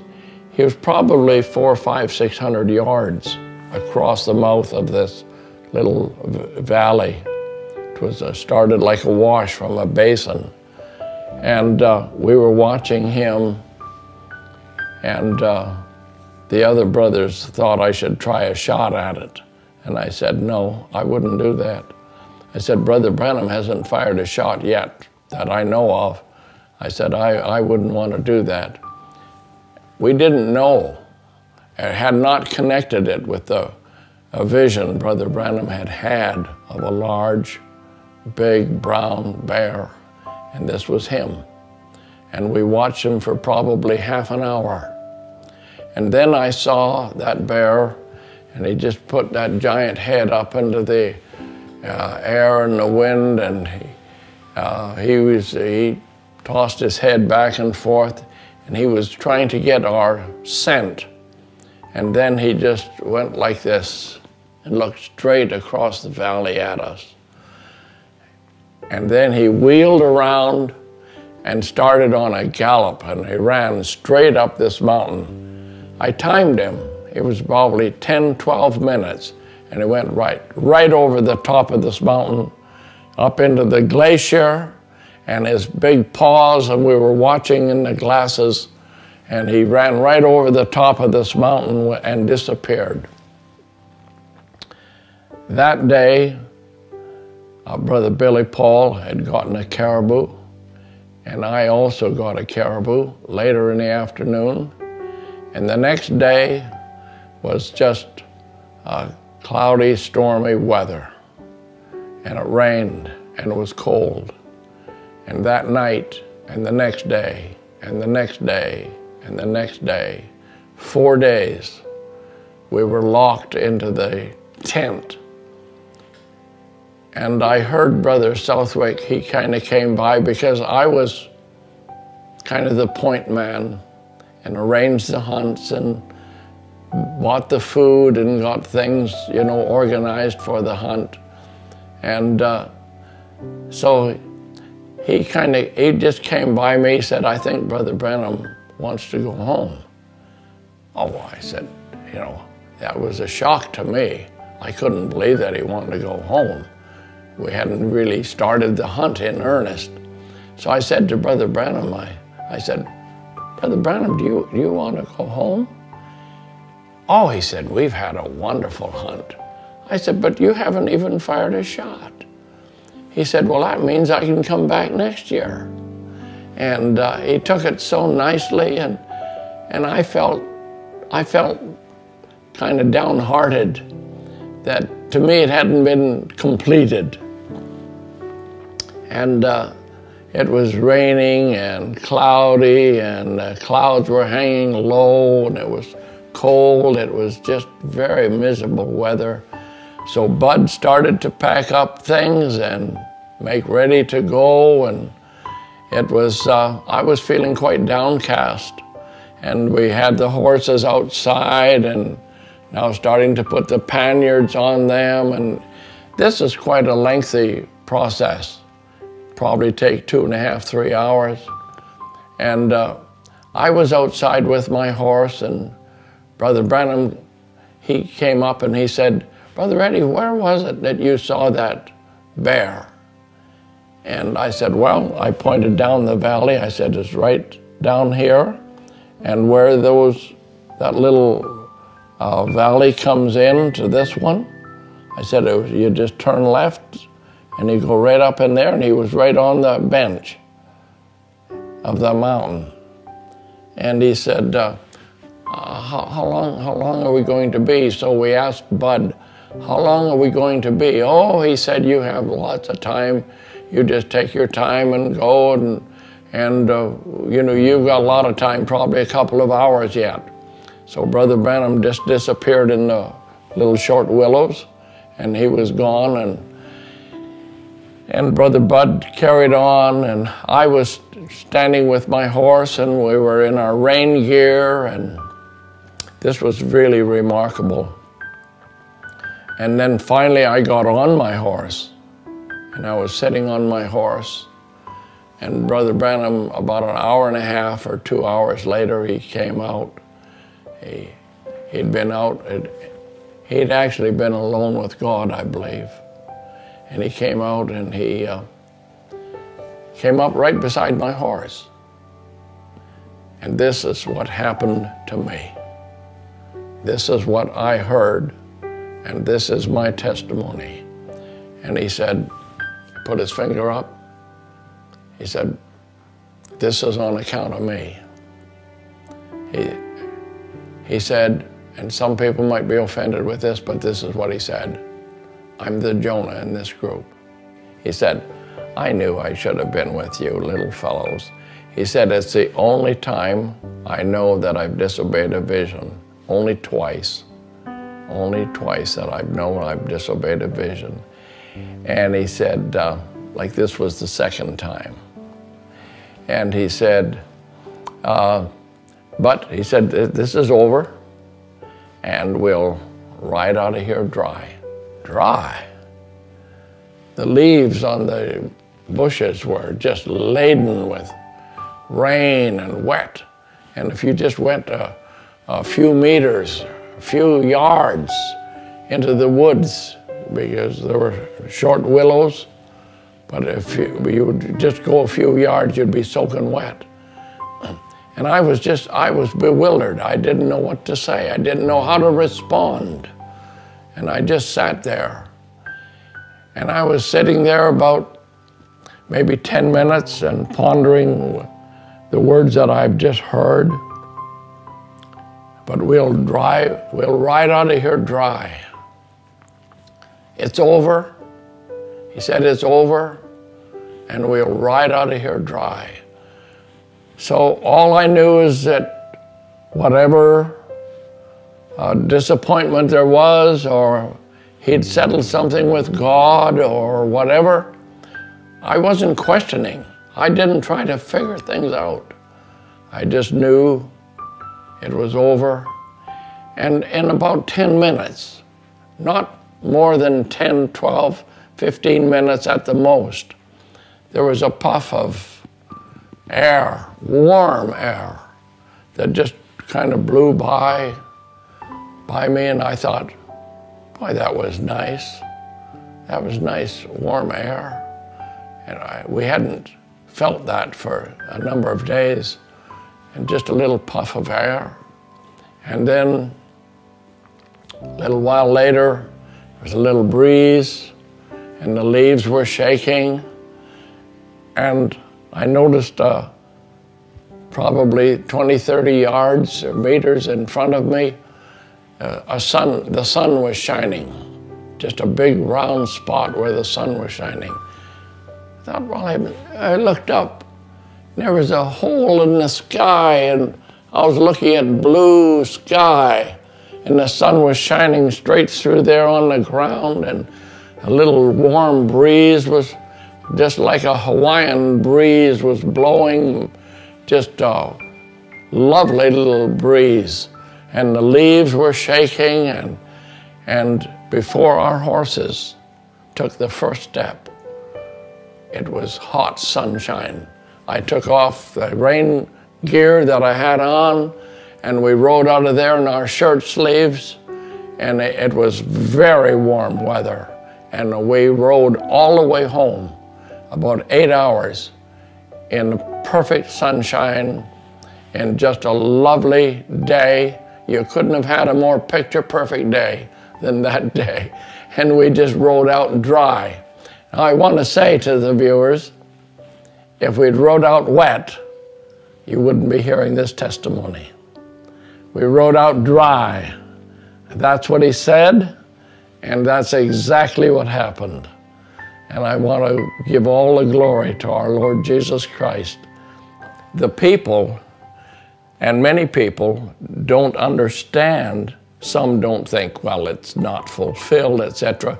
I have a couple of slides here that we'd like to refer to, and I'd like to quote. This is in September 1962, after the hunt, and it's in the message Countdown. Brother Branham says, so I, in these going on 32 years of ministry, I have tried to stay true to the I don't know of one thing I've ever had to alter on, because I just read it out of the Bible, said just what the Bible said, and let it go like that. And so I haven't had to take back or rearrange, because I just said it the way that the Bible says it. And I find out if God has spoken anything, then we must go with that word in order to make it be fulfilled. Amen. We've seen that, as I told you last night, I have a vision just recently, see, that I had to be there and warning to be there and telling me 6 months before to be on that spot. And standing there and saying, go down there 3 times with them. And I just walked on with the other man, and the vision passed right through exactly God's part, and I was left standing. So we want to remember, you've got to stay on the Word. To stay right with the Word. Where the Word leads, you go right with the Word. And it'll bring out all right. Bring you out all right, I'm sure. And that for my part is the absolute solution, and to the vision. I'm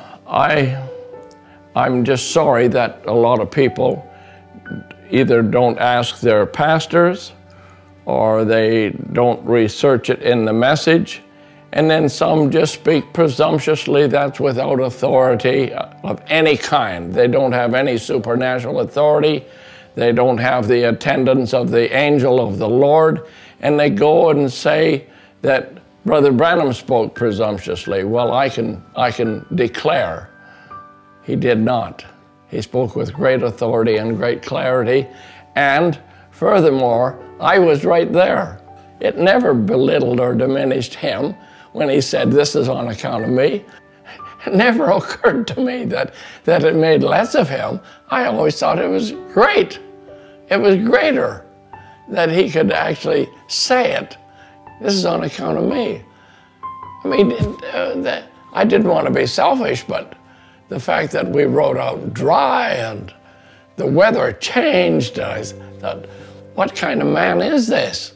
You know, that speaks to the wind and the waves and speaks to the storm and the clouds, and what is this? What's God doing for me? You know, I always thought that it was just beyond what was almost necessary. You know, that I would be privileged to experience that. And here it baffled me that people would find that as a reason to disbelieve. I thought, what in the world is going through their minds? I can't even understand it today. I just can't understand it. He just lived the full life of the Lord Jesus Christ, whether it was in honor or whether he was admitting that he wasn't standing where he should be, as he said in the message, and he told it right publicly to the people. And you have to be standing with the Word if it's to be fulfilled, and then it'll be all right.